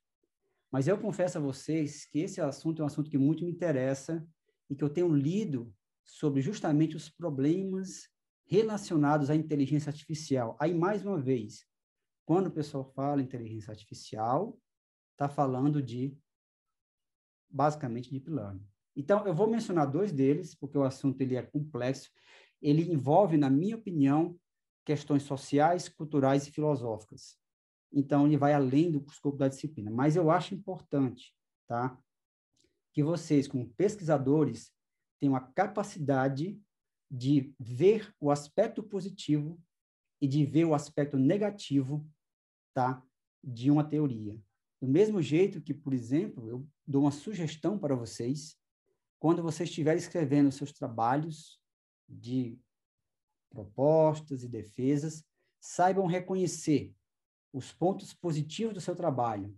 Valorize, foi muito esforço para você conseguir aquilo, mas saibam reconhecer também as limitações deles. Tudo bem? Eu vou citar só 2. Primeiro, é a questão de, para quem já trabalha, sabe disso, o consumo de energia é alto, demanda muito tempo. Isso aqui está nesse site, eu peguei só um trecho aqui. Esse tal de GPT-3 é um modelo monstruoso, o pessoal usa processamento de linguagem natural, e ele foi treinado em 45 terabytes de dados. Aqui, eu vou falar para vocês, os que já mexem sabem disso, tá? Para trabalhar com uma base de dados grande, você precisa de GPUs. Então, aqui a gente fica brigando para ter uma GPU. Eles usaram 512 V100 da Tesla, né? Para resumir, pessoal, esse modelo foi treinado durante 9 dias e, de acordo com essa informação aqui, treinar a versão final, justamente, consumiu a energia equivalente a 3 residências típicas dos Estados Unidos durante 1 ano. Treinar um modelo por 9 dias. Tá? Então, existe sim um impacto ambiental do aprendizado profundo e que nós temos que nos preocupar com isso. Ou seja, 9 dias de treinamento, um único modelo. Lógico, ele é monstruoso. Nós não esperamos que vocês vão trabalhar um negócio de terabytes. Eu acho que não vai dar tempo, não tem máquina para isso, provavelmente. Passe longe disso, tá? Mas você vê, é um modelo só, 9 dias, o equivalente a 3 residências, não é pessoas, o consumo de 3 residências em 1 ano nos Estados Unidos. Tem iniciativas nesse sentido para abordar esse problema, mas isso ainda continua justamente demandando muita energia, continua demandando tempo para treinar. E o que é interessante, pessoal, é isso, é que isso não mudou muito. Há mais de 25 anos atrás, quando eu fiz faculdade, eu fiz disciplina de redes neurais artificiais. Aí a gente ficava lá a noite inteira no laboratório, dormia lá, tá? Treinando as redes, com aquelas épocas, não sei o que. Estou falando supervisionado, tá? Treina, vai, dorme lá, tal. Aí, quando eu comecei a me interessar de novo por Deep Learning, pô, esse negócio deve ter mudado. Na verdade, não mudou, tá certo? Porque agora a massa de dados é muito maior. Então, demanda um tempo para você treinar e assim por diante. Sintonizar hiperparâmetros e aí vai. Bom? Essa reportagem é de agosto. Então, a segurança, justamente essa carros autônomos, a Tesla, justamente o DOT, né? Department of Transportation, nos Estados Unidos, abriu uma investigação para a Tesla, depois de 11 acidentes que foram reportados desde 2018, resultando em 17 pessoas acidentadas e uma morte. Isso é um assunto também que tem sido muito discutido, porque a Tesla, o carro dela tem esse tal de autopilot, que é justamente o sistema que faz a navegação autônoma, né? E isso aí é Deep Learning puro. Então, tem casos de mortes, e aí a Tesla diz, não, isso aí, na verdade, o carro não estava no autopilot, então isso é um assunto muito polêmico, tá? Então, pessoal, não é só flores, também tem os espinhos. Então, é muito importante que vocês tenham essa consciência, tá? Que não é só, digamos assim, o oba-oba. Tem sim. E esse é um assunto que eu, assim, tenho muito interesse em investigar, principalmente os impactos ambientais do aprendizado profundo, tá? Ok? Miscelâneos. Vamos agora falar de um monte de coisas, né? Sobre a questão relacionada ao Deep Learning, tá? Quais são os frameworks? Eu chamo de biblioteca, eu chamo de framework. Que você, no caso, justamente pode utilizar frameworks, bibliotecas para resolver o seu problema, tá? Então, pessoal, tem vários frameworks, tá? Mas, certamente, os mais famosos são esses aqui, o PyTorch, Keras, TensorFlow, o MXNet da Apache, tá? Mas eu diria que esses 3 primeiros são os mais populares. Qual é o melhor? Não tem melhor. Certo? O Keras, ele tem um API de mais alto nível, o TensorFlow tem um API de baixo e alto nível, e o PyTorch é mais de baixo nível. Qual é a minha sugestão para vocês, pessoal? Olha, eu já mexo com redes neurais profundas, eu conheço o TensorFlow, continua nele, tá? Entendeu? Não vai, na minha opinião, não tem que ficar... O tempo é curto também, ficar, digamos, reinventando a roda. Já mexo com Keras, tenho experiência nele e tal, não sei o quê, continua no Keras. Agora, se você está começando agora, está meio, digamos assim, no limbo, eu sugiro fortemente que você vá para o PyTorch. Por quê? Porque, na minha opinião, o PyTorch, aí eu uso o PyTorch, os exemplos que eu vou mostrar no final da aula é no PyTorch, como é uma coisa de mais baixo nível, eu acho que ele faz com que você entenda com um pouco mais profundidade o que a rede neural profunda está fazendo, tá? Então, e se você pegar as principais conferências nessa área de, né, neurocomputação, visão computacional, você vai ver, eu já vi relatos sobre isso, já vi blogs e tal, que tem a comunidade acadêmica, ela está gradativamente usando mais o PyTorch do que o Keras, por exemplo. Mas é aquele negócio, tá? Não tem esse negócio, que é melhor, que é melhor. Se eu uso o Keras, continua nele. Se alguém usa o MXNet, continua nele. Tem vários outros, tá? Tem o café e tal. Tudo bem? Eu acho essa informação eu acho relevante, sabe? Já usa, já conhece, segue nele. Tá no zero? Pense em usar o PyTorch. Tá bom? Quais são as principais linguagens de programação? Tem várias. Certamente, as duas principais são Python e R, na minha opinião. Talvez mais o Python por causa do apelo industrial. Mas tem várias linguagens, né? Python R, eu sugeriria que vocês ficassem nelas, tá? Uma dessas duas. Aqui, de casa, é da MathWorks, é o MATLAB. Alguns de vocês devem conhecer. Que, na verdade, o MATLAB é um ambiente. Estou colocando como linguagem aqui, tá? E, no caso, também tem muita coisa. O problema do MATLAB é que aí, aquele negócio, é pago, e eu acho que a gente vai querer que vocês mandem também o código-fonte, porque a gente pode querer rodar, tá? Nossas máquinas, não rodar tudo, né? Porque aí, interessante também, acabou não colocando, disponibilizar também o código-fonte, a base de dados. Aí você pode colocar lá a sua base de dados, por exemplo, nesses sites que existe aí, tipo Zenodo e tal, ou tudo no Kaggle, enfim, tá? Então, o empecilho é isso aí. É pago, né? Então, eu não tenho MATLAB. Até em Java também, tá? Quem quiser fazer em Java, tem o Deep Learning 4J, por exemplo, que você pode utilizar. Mas eu sugeriria ficar entre Python e R. Tá? Quais são os principais ambientes de infraestrutura? Se você tem máquina com GPU, então você está morto e feliz, né? Gatinho aqui sorrindo. Tá legal? Porque, realmente, qualquer coisinha mais séria que você vai fazer, se você não tiver pelo menos uma GPU, vai ser complicado. Tá bom? Eu estou colocando aqui um da NVIDIA. Mas, as alternativas a isso é o Google Colab, né? Então, já abri aqui, deixei tudo, né? Consegue ver aí o Google Colab aqui?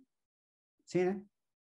Tranquilo? Sim. Então, o Google Colab, tá? Eu vou mostrar isso daqui a pouco, tá? Só que é aquela história, para quem já mexe com o Google Colab, você tem uma GPU, você pode vir aqui, ó, alterar ambiente de execução, tipo de ambiente, você coloca aqui, nenhum tem GPU. Só que é aquele negócio, né? Se você precisar de um negócio mais pesado, ele vai te deixar de castigo, tá? Aí você fica uns 2 dias sem mexer. Aí, se você quiser, tem uma versão Pro, que você paga em torno de R$60, tá?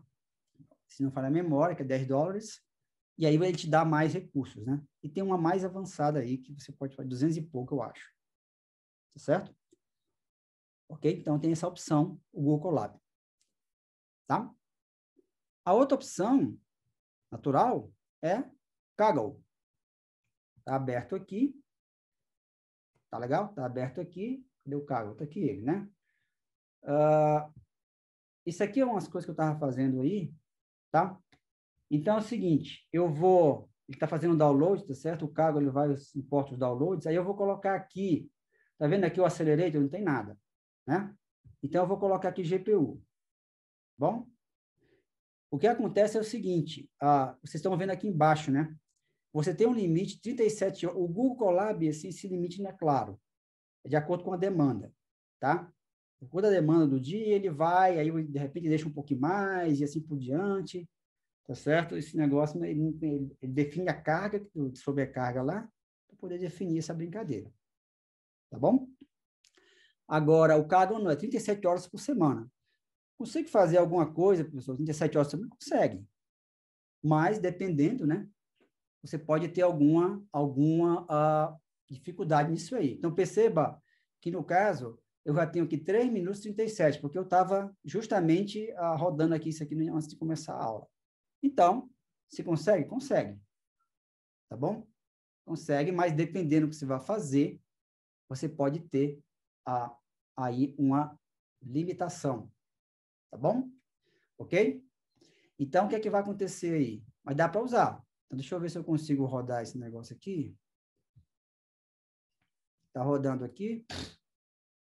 Então, perceba, já foi para 4 minutos e 37 horas.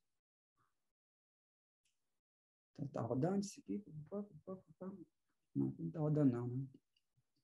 Run all. Está rodando aqui embaixo, tá vendo? Aqui, no caso, o notebook. Tá? Vai aqui para baixo. Só ver a parte aqui de baixo aqui. Não, está rodando aqui. Daqui a pouco ele vai aparecer umas mensagens. Deixa eu ver. Passou daqui. Daqui a pouco ele aparece umas mensagens aqui embaixo. Bet e tal. Está carregando as brincadeiras. E agora está rodando os experimentos. É isso? É. Tá bom? Mas é uma opção também. Mas PC já está em 5 minutos. Então, tem 37 horas por semana. Tá? Eu vou interromper aqui. Bem? Vou tirar aqui a GPU, caso eu queira. Uma opção também é essa, tá, pessoal? Você pode trabalhar, aí você deixa aqui em none. Aí vai mexendo, vai mexendo. Aí somente quando você for treinar mesmo, por exemplo, for supervisionado, for executar mesmo, for treinar, avaliar, aí você liga a GPU. É uma opção, tá? O problema é que com esse none aí, se o seu modelo de dados for muito grande, para você ter o resultado, por exemplo, de uma primeira época supervisionada, demora tanto tempo que aí fica meio complicado, mas é uma opção. Tá? Às vezes eu faço isso. Eu coloco o acelerador none aqui, ou no Colab, eu venho aqui, ó, eu mudo o ambiente de execução, eu coloco para none aqui, tá? E aí vou mexendo. Não, agora eu acho que tudo bem. Aí eu vou, ligo a GPU, turn on GPU, e aí, no caso, executo. Terceira opção, Amazon AWS, tá? Aí que eu estou com uma página aqui da Amazon aberta, então tem um SageMaker, certo? SageMaker da Amazon, isso é bem interessante deles. Eles têm um processo já bem definido disso aí. Só que é o seguinte, eu não encontrei essa informação agora, mas até onde eu me lembro, talvez alguém que já esteja mexendo possa até confirmar essa informação. O SageMaker, até pouco tempo atrás, ele dava 2 meses para você de uso, né? E assim, pessoal, eu não criei conta no AWS, porque talvez estou esperando um momento mais oportuno, mas eu diria assim, tem uma curva de aprendizado, tá? Eu acho que o Google Colab e o Kaggle, a curva de aprendizado, ela é mais suave. Aqui você tem que definir as instâncias, não sei o que mais lá, eu vi vários tutoriais sobre isso. Definir instância, faz isso, faz aquilo, não sei o que mais lá.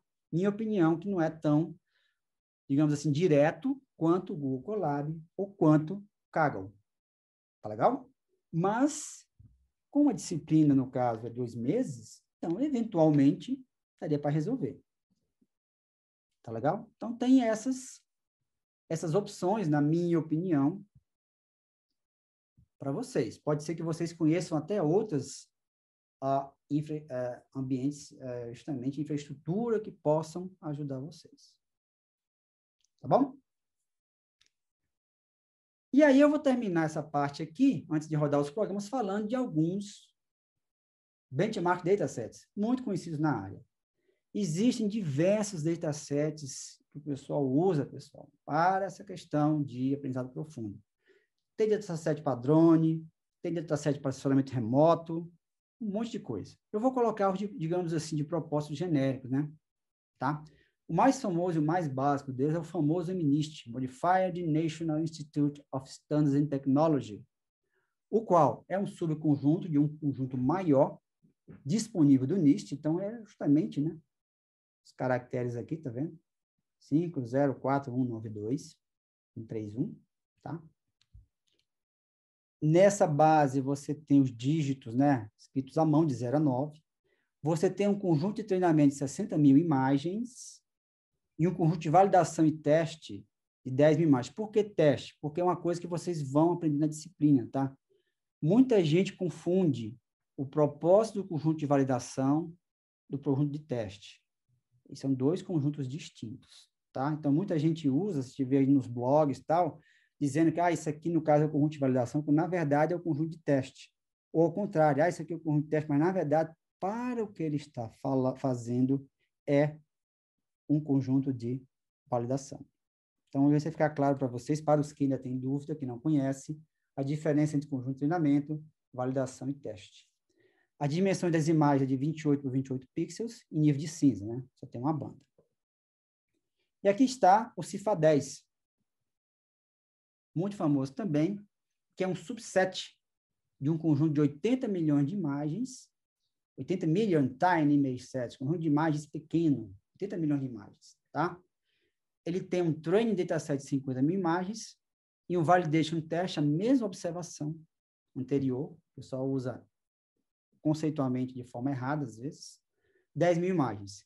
São 10 classes, aqui ela é Airplane, Automobile, Bird, tal, até Truck, 6 mil imagens por classe. As dimensões são 32 por 32 pixels, coloridas. Vou mostrar um exemplo rodando. E aqui está o mais famoso deles, no momento, o ImageNet. Image Dataset, organized according to the WordNet hierarchy. Isso é uma coisa nostálgica para mim, sabe? Porque eu trabalhei com o WordNet no meu doutorado. Porque o meu doutorado ele trabalhou com processamento em linguagem natural, entre outras coisas, né? Até o dia 11 de março, tinha 14.197.122 imagens nesse banco. Mas o mais utilizado é esse subconjunto daquela competição que eu mencionei lá no início, que o Alex Neto ganhou, 2012, 2017. É um conjunto de 1.231.067 imagens de treinamento. Aqui eles fazem com clareza a distinção entre conjunto de validação e teste. Conjunto de validação tem 50 mil imagens e teste 100 mil imagens. Pessoal, minha opinião, passem longe de trabalhar com um conjunto dessa dimensão de treinamento, a não ser que você realmente tenha uma máquina muito poderosa. Diminuam isso. Mas eu diria, quantas imagens eu tenho que ter, por exemplo, se fosse supervisionado, tá? Estou falando supervisionado, que é o mais, tá certo? Tradicional, mais clássico, né? Classificação é a mais clássica das atividades lá de visão computacional. Mas tente uma ordem de grandeza dessa, se possível, em torno de 50 mil, 30.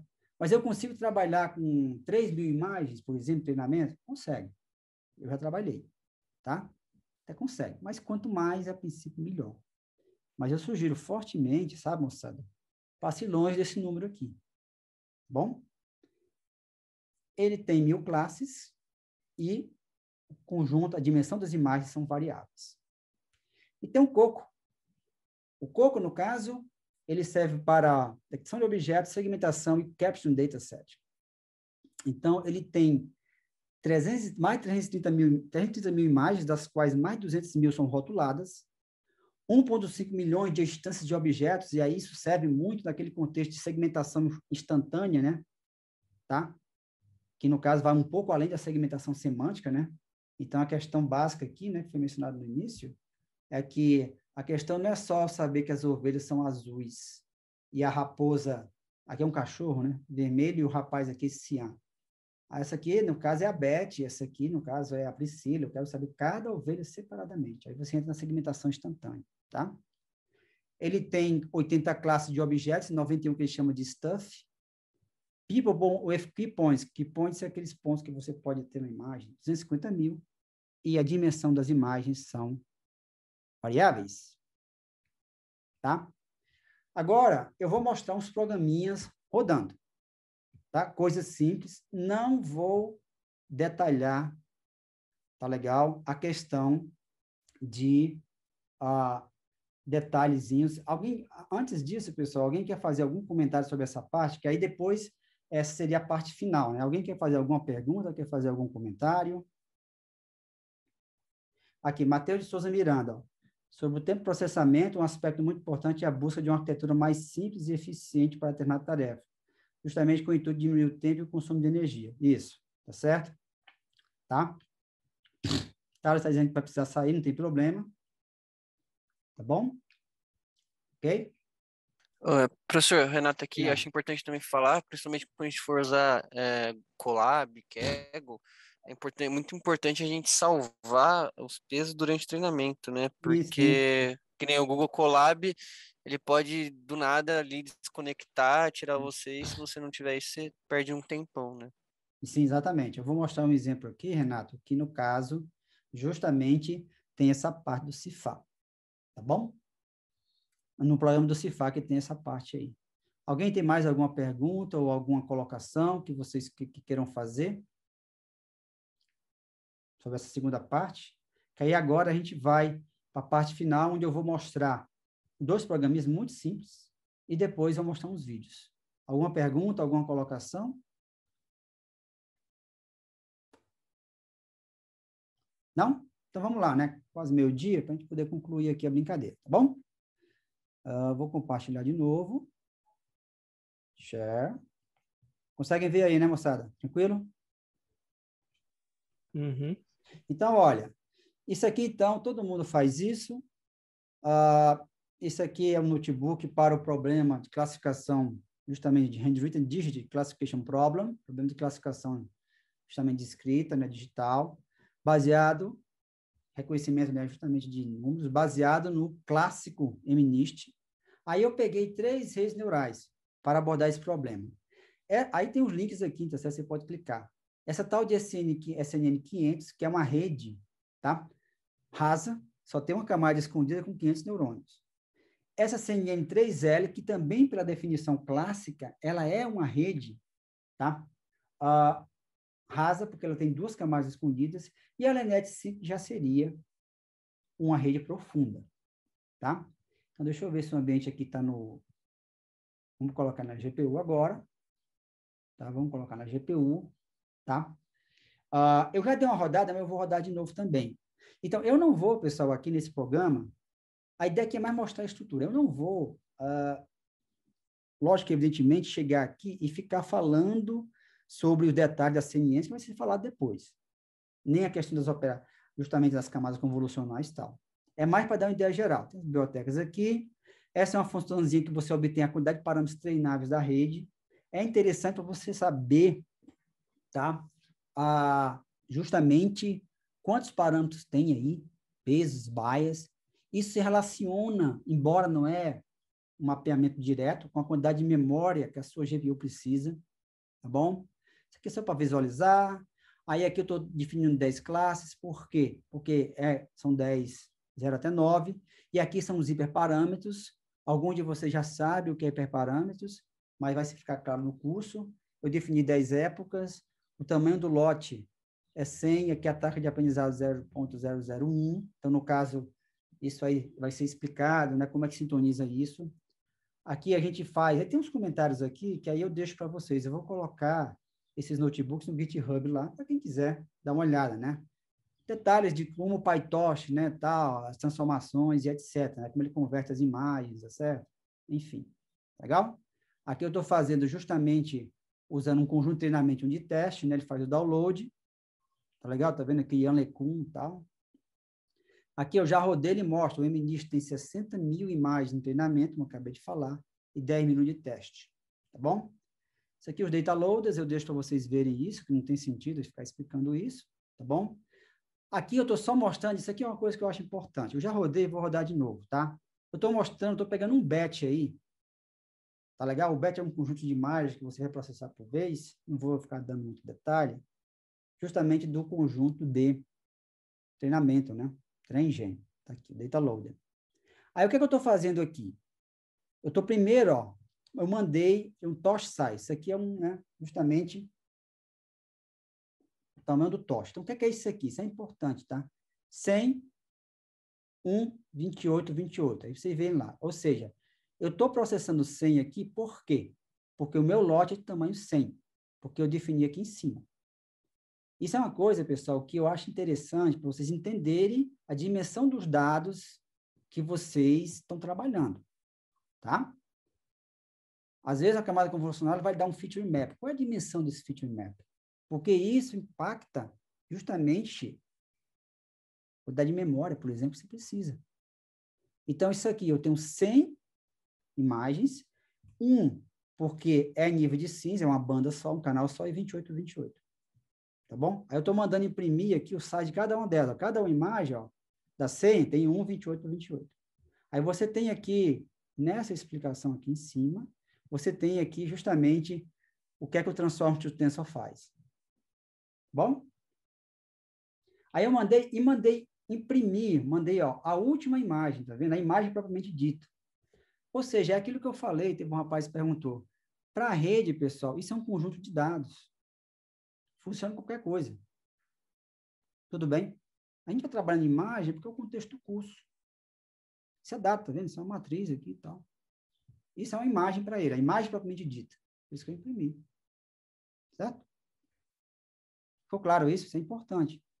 Porque tem muitos alunos, às vezes, a gente está falando, ele funciona com tal dado, ele funciona com qualquer coisa que você possa apresentar para um número. O problema é quando, por exemplo, o pessoal que trabalha com funcionamento remoto, às vezes tem aqui essas imagens hiperespectrais, tem um monte de bandas. Então, aí você tem que ver como é que você faz para trabalhar com bairro com 3 bandas. Isso é a limitação. Mas se você conseguir, tudo bem. Aqui eu só mandei imprimir algumas imagens de treinamento, tá vendo? Aqui está o rótulo dela, isso aqui é a classe 0, que é o número 0, o rótulo 1, tá? Ok? E aqui também um batch, parte, né? Do batch aqui, do teste. Classe 2, classe 1, bom? Aí eu peguei 3 redes, né? Que eu peguei na internet. Essa primeira aqui, ó, SNN500, tá vendo? Ela é uma rede rasa, de acordo com aquela definição. Ela tem uma única camada escondida com 500 neurônios, tá? Então, é uma rede realmente bastante, digamos assim, simples, né? Um exemplo aqui de uma rede rasa, tá? A segunda é essa CNN3L, que também é considerada uma rasa, porque ela tem 2 camadas convolucionais escondidas e uma de saída. E a terceira é a clássica LeNet 5, que aí já naquela classificação que eu falei, ela já é uma ADNN, tá? Então, não vou ficar entrando em detalhes sobre isso, isso vai ser explicado para vocês, aí, independentemente da linguagem, mas aqui se define a rede, tá vendo? As camadas, entendeu? E assim por diante. Essa é a CNN 500. Essa é a CNN 3Ls, aqui tem, no caso, justamente os parâmetros, a convolução, tal, não vou ficar explicando isso, tá bom? Tá vendo? 2 camadas convolucionais e uma final, que é fortemente conectada, e a LeNet 5, tá? Aí, quem quiser olhar o notebook, pode olhar. Aqui a gente vai selecionar o modelo, né? Então, eu botei 3 opções. Eu tenho que fazer um flat aqui da imagem, tá certo? Para poder, justamente, na rede SNN, né? 500. 1, 2, 3. Aí, aqui eu defino a função de perda de Optimizer. Aí, eu coloquei até um link para o cross-entry, porque é uma coisa que eu acho muito importante, pessoal, tá? Vocês precisam entender o que as funções de perda, como essas funções de perda trabalham. Não é toda a combinação de função de perda e função de ativação que você pode utilizar, tá? Você vai ter problemas com isso. Então, você precisa saber como é que funciona essa cross-entropy loss. O que é isso, log softmax e NLL loss? É lógico, isso vai ser falado quando o assunto for abordado, mas você precisa entender, tá? Muitas vezes o aluno usa uma função e não sabe nem o propósito geral. É muito importante isso, sabe? Muito importante. Isso aqui eu só imprimi a quantidade de parâmetros treinados, então perceba, essa rede tem quase 400 mil parâmetros treinados, e aqui tem a fase de treinamento. Quantidade de épocas, não vou ficar entrando em detalhes, tá? Sobre isso. Mas aí eu vou mencionar uma linha só, pessoal. Eu estou calculando aqui o loss e a acurácia, tá? Tá certo? O loss e a acurácia. Aí essa linha aqui em particular, por que será que eu fiz isso, hein? Porque o loss é a função de peso. Você calcula aqui em cima, tá vendo? Calculou. Você tem aqui os seus outputs, que você obteve aqui quando você jogou aqui na rede, net, e-mails, outputs. Aí você calculou a função de loss. Mas aí, se eu quero saber o meu loss por época, Não era só eu pegar esse valor? Por que eu tive que fazer isso? Tive que criar uma variável, incrementando isso e multiplicar pelo image size. Eu não vou responder isso. Talvez a maioria já saiba. Mas para você fazer isso, como no caso loss e no caso acurácia, principalmente a acurácia me diz que você usa, você precisa entender, pessoal, isso, sabe? Como isso funciona. Eu vejo trabalhos que o aluno usa a acurácia e calcula errado. Usa Precision Recall F1 Score, por exemplo, que a métrica ela é importante, eu vou mencionar isso no final, e usa errado isso, entendeu? Mesmo usando coisas do Scikit-Learn, que tem isso pronto. Então, você precisa entender o que essas métricas significam. E dependendo da sua aplicação, uma métrica vai ser adequada e outra não. Certo? Tudo bem? Aqui ele mostra, então, a perda e a acurácia por época do conjunto de treinamento. Aí aqui, eu só mostrei aqui, o pessoal, todo mundo faz isso, o loss e o accuracy do treinamento. Quantidade de épocas. Né? Então, você percebe claramente que o loss ele vai diminuindo e o accuracy ele vai aumentando um pouco. Treinamento. Aí depois você vem para outra fase de inferência, que aí eu vou usar o conjunto de teste. Tá bom? E aí eu calculo aqui, tem o final. Então, no final, essa rede SNN 500 demorou 1 minuto e 24 segundos, mas esse é o tempo, não é só do treinamento, eu acabei achando interessante colocar o tempo total, tá certo? Eu começo a medir aqui, passo pelo treinamento e vou até, essa parte aqui é comum para todos os algoritmos, né? Todas as vezes. E termino aqui, tá certo? Aqui no final, tá vendo? Então, demorou 1 minuto e 24, com o LOR desse, isso aqui é a acurácia dela, que é muito alto, porque esse problema é simples. Tá bom? Aí eu vou rodar aqui de novo. Uma coisa interessante, tá? O Colab, às vezes, tem as células e tal, mas você vai clicando às vezes eles ficam meio perdidos, tá? Eu aconselho sempre vocês fazerem isso aqui, limpar as saídas, e vai executar mesmo, reiniciar e executar tudo, tá? Porque às vezes ele fica com memória, informação de outras execuções, tá? O negócio fica tudo meio complicado, tá? Então, ele está rodando aqui, certo? Está rodando aqui, baixou aqui os bancos, tal, não sei o quê. Olha, está pedindo quais opções? Vamos botar agora a CNN3L aqui agora, opção 2. Vamos rodar aqui. Legal? Então, aí, já coloquei na GPU lá, né? Então, deixa eu ver aqui primeiro. Ó, ele está checando aqui a rede. Essa rede tem 28.938 parâmetros treináveis, mas isso não significa... Para você calcular exatamente a quantidade de memória que você precisa na GPU, tem uma forma específica de calcular isso, tá bom? Usualmente com redes neurais convolucionais, tá? O peso maior de memória vem das camadas iniciais convolucionais, não das fortemente conectadas. Tem como você fazer isso, você pode procurar na internet, você tem como você fazer isso, tá? Mas ele tem bem menos parâmetros treináveis do que a outra. Então, aí ele está treinando aqui, tá vendo? Por época, está mostrando o loss e o accuracy, né? É uma acurácia muito alta. Mas aí, pessoal, é aquela história, tá bom? O que interessa para você, eu coloco isso, a gente coloca isso mais por uma questão de, né, você saber como é que está andando o treinamento, tal, assim por diante. Ver se não tem overfit, né? Aí isso aí vai ser explicado. Mas o que interessa mesmo, pessoal, o que caracteriza o desempenho da sua rede é o resultado na próxima fase, que é a fase de inferência, que eu chamo. Isso é que importa, tá? Entendeu? Eu só sempre comparo, né? Você tem um time de futebol, aí a imprensa vai lá, poxa, o time de futebol, São Paulo, Corinthians, o jogador fulano de tal, tá arrasando no treinamento. O cara faz gol e marca e faz isso, poxa, ele tá voando. Aí quando chega na hora do jogo, que é a inferência, o cara não faz nada. Então, tá certo? O que interessa mesmo no frigir dos ovos é o desempenho da sua rede do conjunto de teste. Ok? Terminando aqui, tá? Terminando aqui, e, no caso, terminou, foi inferência, está aqui o mesmo plot lá, parecido, né? Então, essa rede demorou 1 minuto e 53 segundos e com acurácia de 0,9899. Então, eu vou rodar só mais o último aqui, vou fazer esse mesmo procedimento, vou fazer isso aqui. Eu vou rodar só esse mais último aqui. O cifar vai demorar um pouco mais, talvez eu não vá rodar. Tá bom? Eu vou rodar agora, eu vou rodar a outra, que é a Lenet. Tá legal? Vou rodar a Lenet. 3, pronto. Enquanto a Lenet roda, aí, ó, tá vendo? Ela já tem mais parâmetros do que a primeira, o 61706, mas tem mais parâmetros do que a anterior, mas menos do que a primeira. Tá? Então, enquanto ele roda aqui, tem um cifar. O cifar, tá? Vou ver se está na GPU, tudo bem?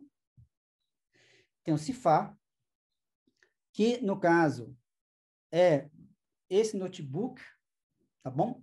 Ele é baseado num notebook muito conhecido do PyTorch, Trainer Classifier.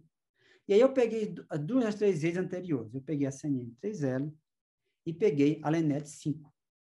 Aí a Lenet 5 eu usei a do que é só a questão de instruções diferentes, tá? Eu usei a do próprio tutorial, mas é a mesma rede, bom? Mesma história aqui, aquela mesma função, tá vendo? Aqui eu defino justamente as classes do cifar, plane, car, bird, cat, deer, dog, frog, horse, sheep, truck.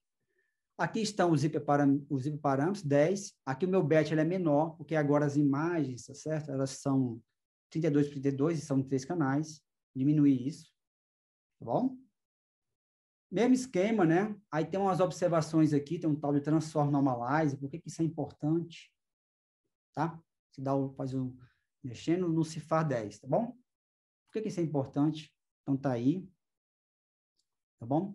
Aqui está no caso treinamento os loaders. Isso aqui, essa instrução nem comentei, isso aqui é porque se você tiver GPU, então você usa GPU, senão ele vai usar CPU, tá? Mais uma vez, pessoal, aqui ele mostra as informações do banco, são 50 mil imagens de treinamento e 10 mil de teste. Tá legal? Somente visualizando algumas imagens aqui. Então, mais uma vez, agora, ó, olha só a dimensão aqui, 4, 3, 32 por 32. 4, porque o meu lote é 4. 3, porque agora tem 3 canais, colorida, GB, RGB. E as imagens são 32 por 32. Então, isso aqui é cada uma das imagens. Mais uma vez, a última imagem do lote é uma 3. Tudo bem? Número. E aqui tem, você vê que as imagens são de baixa, né? Qualidade, que é muito pequenininha. Deer, deer, bird, bird.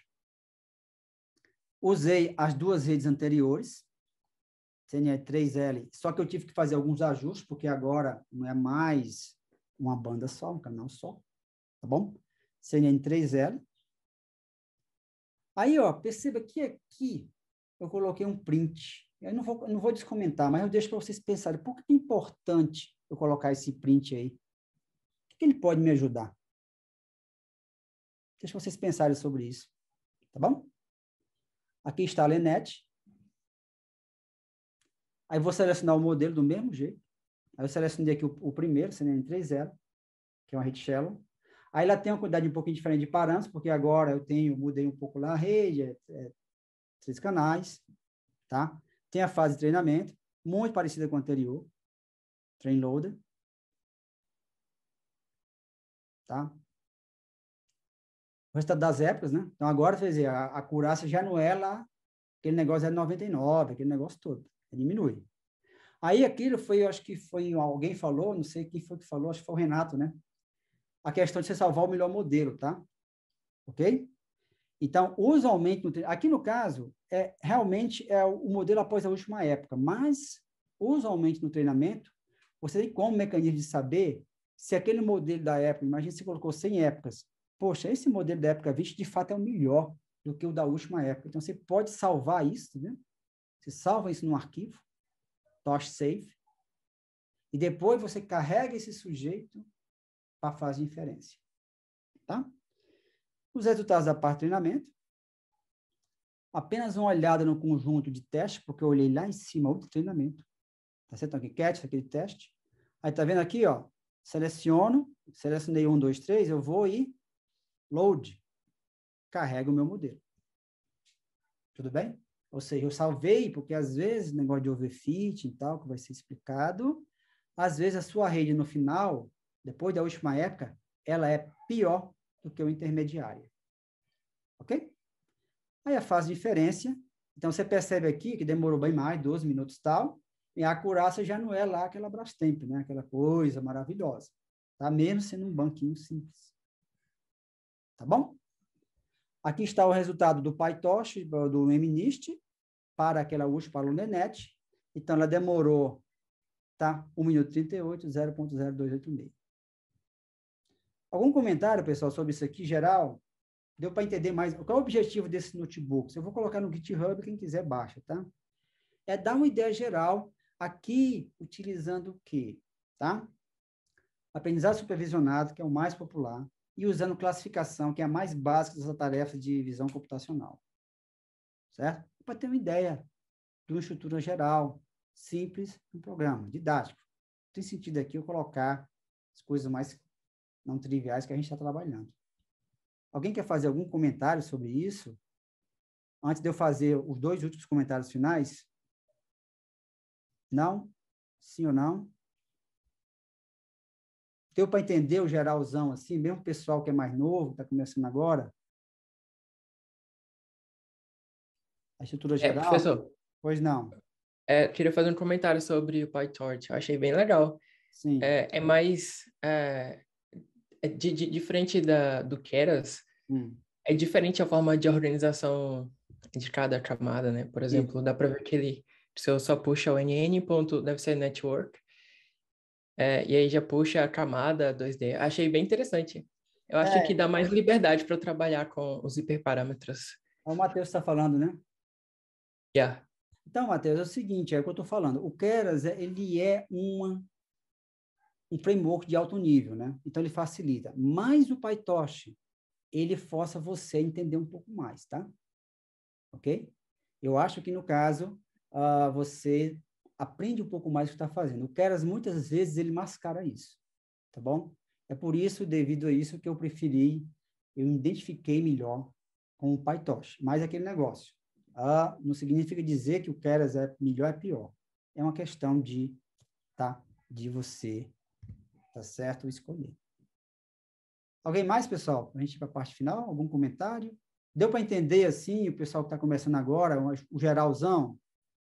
Entendeu? Aqui, você define aqui, você tem naturalmente uma parte inicial em que você tem que definir algumas variáveis, depois você tem que definir, naturalmente, carregar de alguma forma o seu conjunto de dados, tá?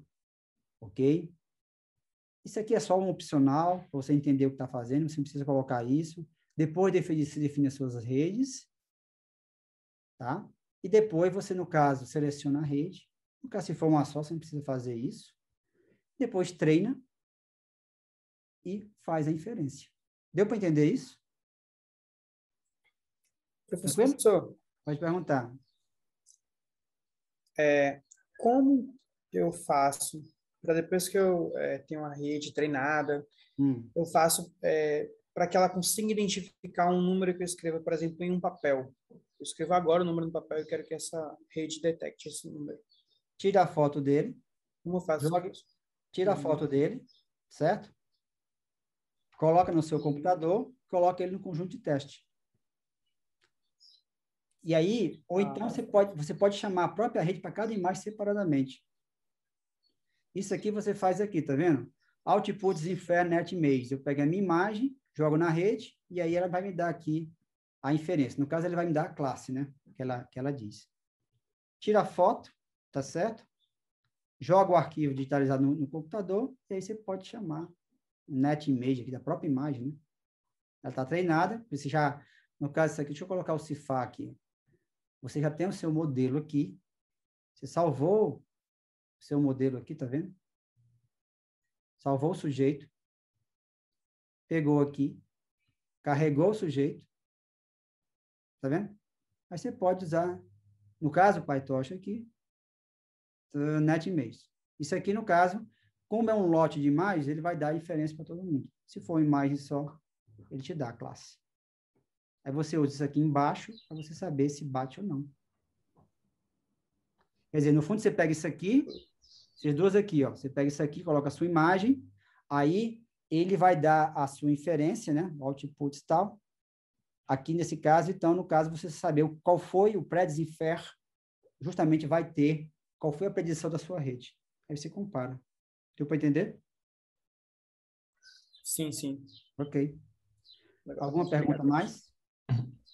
Eu tenho um comentário só. Eu acho que nessa parte também, uma vez que o modelo está treinado, né, pode salvar aquele modelo e integrar num web service, num API, por exemplo. Sim. Aí dá para deixar esse modelo dentro de uma aplicação. Sim, Como é o exemplo aí que o Luan falou, né? Eu escrevo num papel e quero que o modelo faça a predição. Isso. Se esse modelo estiver integrado em um back-end, a própria aplicação pode fazer isso. Sei lá, pode escanear, tirar uma foto com o próprio celular dessa escrita, ou então apontar a câmera para o que foi escrito e pode ser gerada a previsão a partir da... Sim, sim. Isso é uma boa observação, porque isso aqui, pessoal, é um arquivo, entendeu? Que eu salvei aqui no meu, justamente no meu diretório aqui, né? Certo? Salvei aqui. Enfim. Algum comentário mais ou pergunta, pessoal? Tranquilo? Ninguém mais? Muito bem. Aí eu vou só, para concluir essa aula, mostrar essa tabelinha aqui. Tem uma pergunta no chat, eu não sei quem que é. Quero fazer uma API de alto nível para o TensorFlow. O PyTorch e o MXNet também possui API de alto nível. O Vinícius falou. Eles também possuem, mas usualmente o PyTorch ele é mais considerado uma API de baixo nível, tá? Porque usualmente o pessoal considera isso, tá bom? Mas realmente o Keras é uma API de alto nível, mas eles mascaram, na minha opinião, bastante coisas, tá bom? E aqui vem uma tabelinha para eu justificar para vocês por que eu acho que essa definição de rede profunda, considerando somente a quantidade de camadas escondidas, talvez pudesse ser revista. Isso aqui, então, eu peguei aquelas 3 vezes, por causa do MNIST, e o CIFAS foram 2, tá? Rodei por 20 épocas, nos dias da semana, e calculei o tempo e a acurácia de 3 execuções. Lembrar que o tempo aqui, pessoal, eu considerei, tá legal? Eu considerei o tempo total de treinamento. Tem uma parte que é comum, passou dessa parte aqui toda até a parte D, tá certo? Final aqui, o tempo total, não é só do treinamento. Tá bom? Então, aqui é a tabelinha. Conseguem ver aí, né? Sim? Tranquilo? Sim, né? Sim, então, tranquilo. Então, sim. são 20 épocas, tempo é curar, e se uma média de 3 execuções. Então, percebam. O SNN15 tem 2 camadas, porque tem a de saída, então é rede rasa, shallow. O CNN3L também é shallow, pela classificação clássica. E o LNet 5 é deep. O SN15 tem mais parâmetros treináveis, mas aquele negócio, cálculo de memória, você precisa, tá? Fazer um cálculo mais direitinho, porque isso, no fundo, ele limita o tamanho do batch que a sua GPU vai poder trabalhar. E perceba, mesmo ele tendo mais parâmetros treinados, demorou menos tempo, o SNN500. E a acurácia foi boa, né? 97. Mas olha só que interessante, e eu rodei isso várias vezes em outro dia. Essa CNN3L, que seria uma rasa, mesmo tendo menos camadas, e eu não fiz o cálculo de memória, provavelmente ocupa menos memória do que a LNet 5, mas eu não fiz o cálculo, ela demorou mais tempo do que a LNet 5, que é uma rede profunda. Lógico, esse é um exemplo simples, mas é por isso que eu acho que, eventualmente, a comunidade, porque para mim me incomoda saber que uma rede rasa demorou mais tempo do que uma rede profunda. Tá? Então, eu acho que, eventualmente, essa definição somente baseada no número de camadas escondidas talvez seja uma definição que pudesse ser revista. Mas isso é apenas uma sugestão. Na nossa disciplina, nós iremos utilizar o conceito de rede profunda, que foi aquele que eu passei. Tem mais de 2 camadas escondidas? Sim. Então, ela é deep. Tem menos? 1 ou 2? Shallow. E aqui é o resultado do CIFA 10, eu rodei 10 épocas, domingo, a média de 3 runs. Aí aqui você tem a quantidade de parâmetros treináveis, aí aqui realmente demorou mais o LNet 5, e a acurácia, basicamente a mesma coisa. Mas perceba, se a gente fosse no frigir dos ovos, a melhor de todas é uma rede rasa, portanto. E aí é que tem a observação que eu vou falar para vocês, tá? Agora, para concluir a aula. Tudo bem, pessoal? Isso aí é só para justificar por que eu acho que essa definição poderia ser revista. Mas vamos continuar utilizando a definição que o pessoal usa. Ok? Estão vendo aí, né? Eu vou concluir aqui. Remarks and suggestions. Depois eu passo um vídeo, o vídeo é rápido, se vocês puderem assistir, eu acho que seria interessante. Tem um chat aqui, quem está falando? Diz que eu estou na conexão. Tudo bem, Fabiano. Então, pessoal, isso comentários e sugestões. Deep Learning é powerful and valuable. Realmente, é muito poderoso, é muito valioso, é muito interessante. Mas ela não é nem totalmente automatizada e nem é mágico. Tá? O negócio não é, entendeu? Existem vários exemplos de problemas de classificação, por exemplo, com redes que eu vou falar particularmente nas arquiteturas, as arquiteturas especificamente, ResNet, DeciNet e YOLO, aí eu vou falar sobre isso, né? Porque na parte inicial é uma ideia mais geral em termos de arquitetura, então eu aprofundo isso na minha parte lá no final do curso. Vários exemplos, tá certo? Em que essas redes falham, tá? Então, é isso aí. Quem já trabalha sabe disso. Não subestime o tempo de preparação de dados. O que eu costumo dizer que hoje em dia está num contexto de uma área chamada engenharia de dados. Tá bom? Então, essa parte de preparação de dados...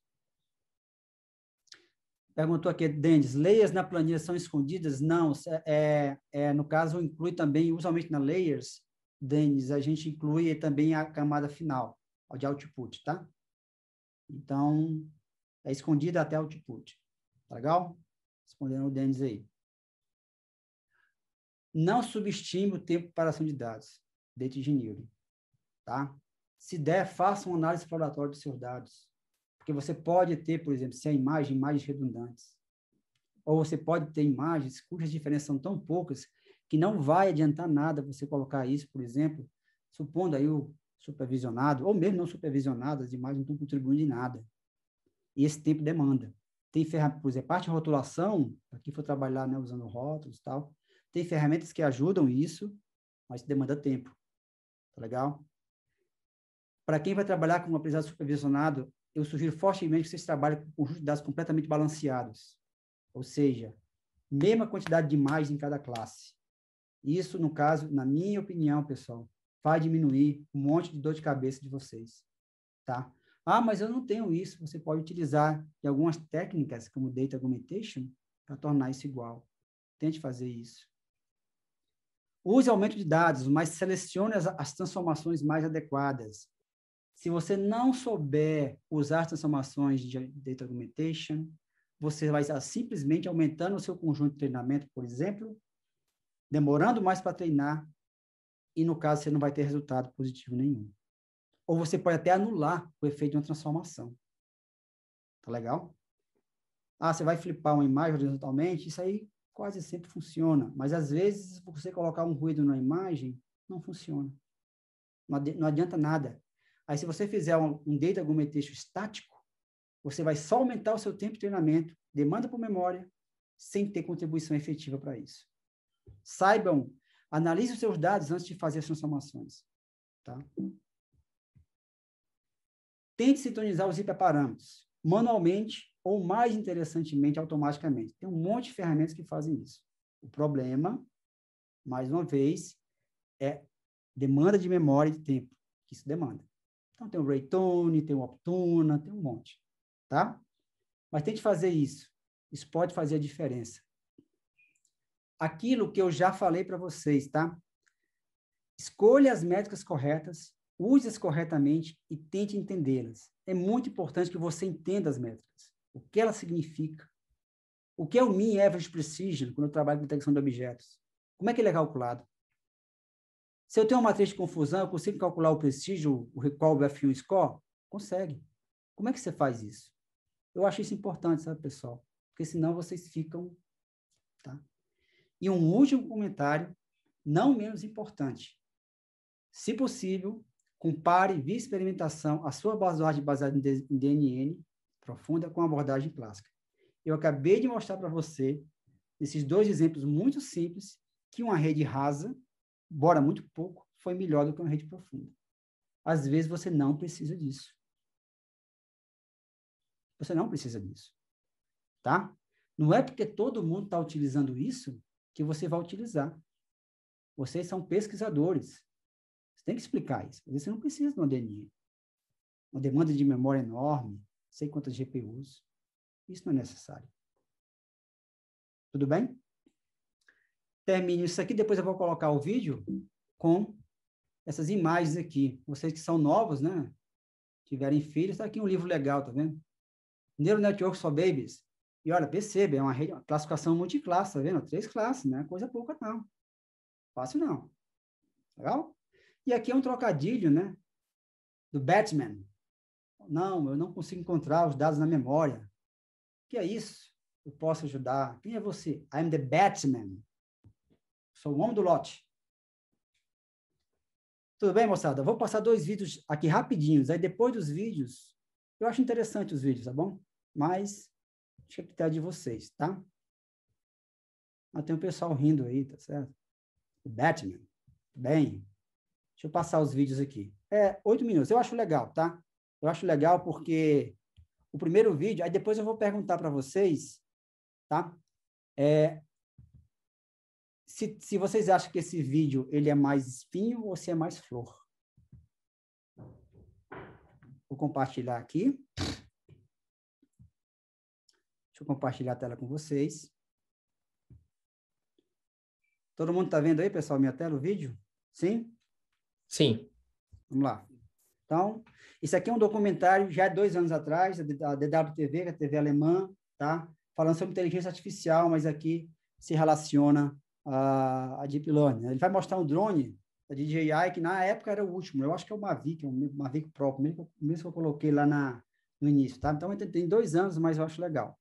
Então, vamos lá. Facing a lack of science teachers at schools, a young generation of innovators is growing up in China. They have top-level education, fresh ideas, and they're hungry for success. One example is the DJI company from Shenzhen. It was founded in 2006 by a young engineer. Today, it's the world's largest manufacturer of civilian drones. Chief Development Officer Martin Brandenburg shows us the latest model. The new drone uses intelligent image recognition and can independently pursue its target.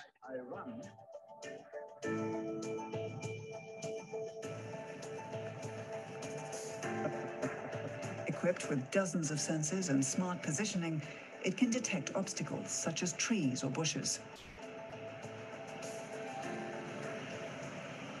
The tree saves my life. The tree was the limit because the drone says no. In this case, the drone said, I can't fly through it safely, so I better stop. As I understand it, it's very common here in China to combine things. Facial recognition, navigating, flying. Yes, and in this case, only visuals were used. You don't have a Bluetooth transmitter or anything else on you. The pilot simply says, I want to follow Ranga on the display, confirms, and then the drone follows you. Innovation made in China. Chinese television proudly reports such successes. China no longer copies. Modern-day China invents. DJI is truly the first global brand with a completely new product range from China. Before, China was primarily known as the world's factory. That's changing now, and the perception is also changing. Our company alone employs almost 3,000 engineers, really smart people. They're all enthusiastic. They're motivated. They want to create something new. And that's the spirit that prevails in this country. That's going to persist. A hunger for innovation is what defines modern China. And China's economy is booming. Cities such as Shenzhen, Chengdu, or Guangzhou have the same economic output as entire European countries.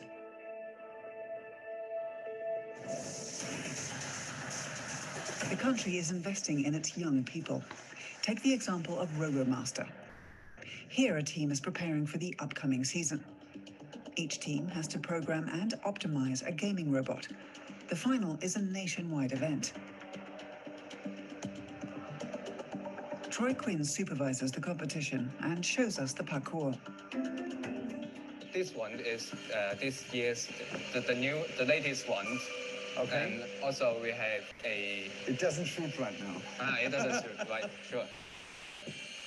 As we can see, there is the pedal right here, and it's the reference system. It's for sensing the bullet. When you strike it, you can see the flashes. Yeah. That means you hit the victim and it decreases the health. If the one robot lose all the points, it will shut down. This may look like a game, but it's actually a program to support young engineers. It was launched by DJI, and now several other companies are also involved. The next generation of engineers needs to be good at designing and programming. And that's exactly what they're learning here in a playful context. The background is serious engineering or more game? It's serious engineering because you need to build a new robot. You not only put them together, it's just the first step. And then you need to do some coding, do some artificial recognitions. There's it's quite a massive work, and it's not that simple for college students. How many universities are? There's 32 universities in the bio tournaments, but for this year we have 170. 170 for all over the world registered for the competitions. And how are the Chinese? About 140. And how good are they? We shall see. Okay, maybe we can get hands on the robots and experience how it works. Okay, we have 2 robots, so we'll now try and have a look at it. Okay.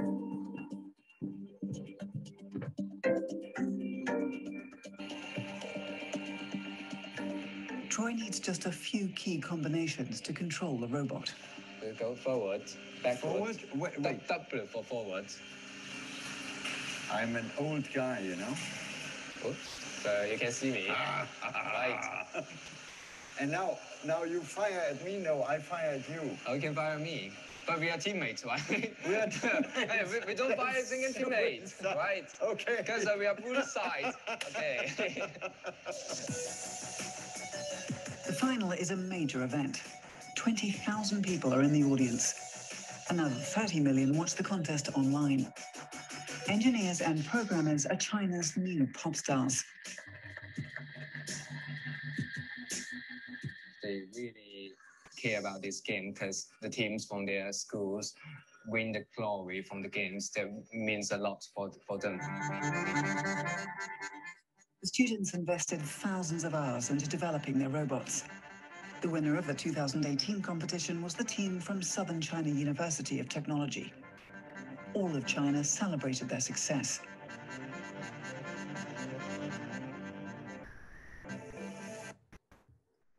Então, vocês percebem que os caras são tratados como estrelas, né? Trabalhando com isso aí.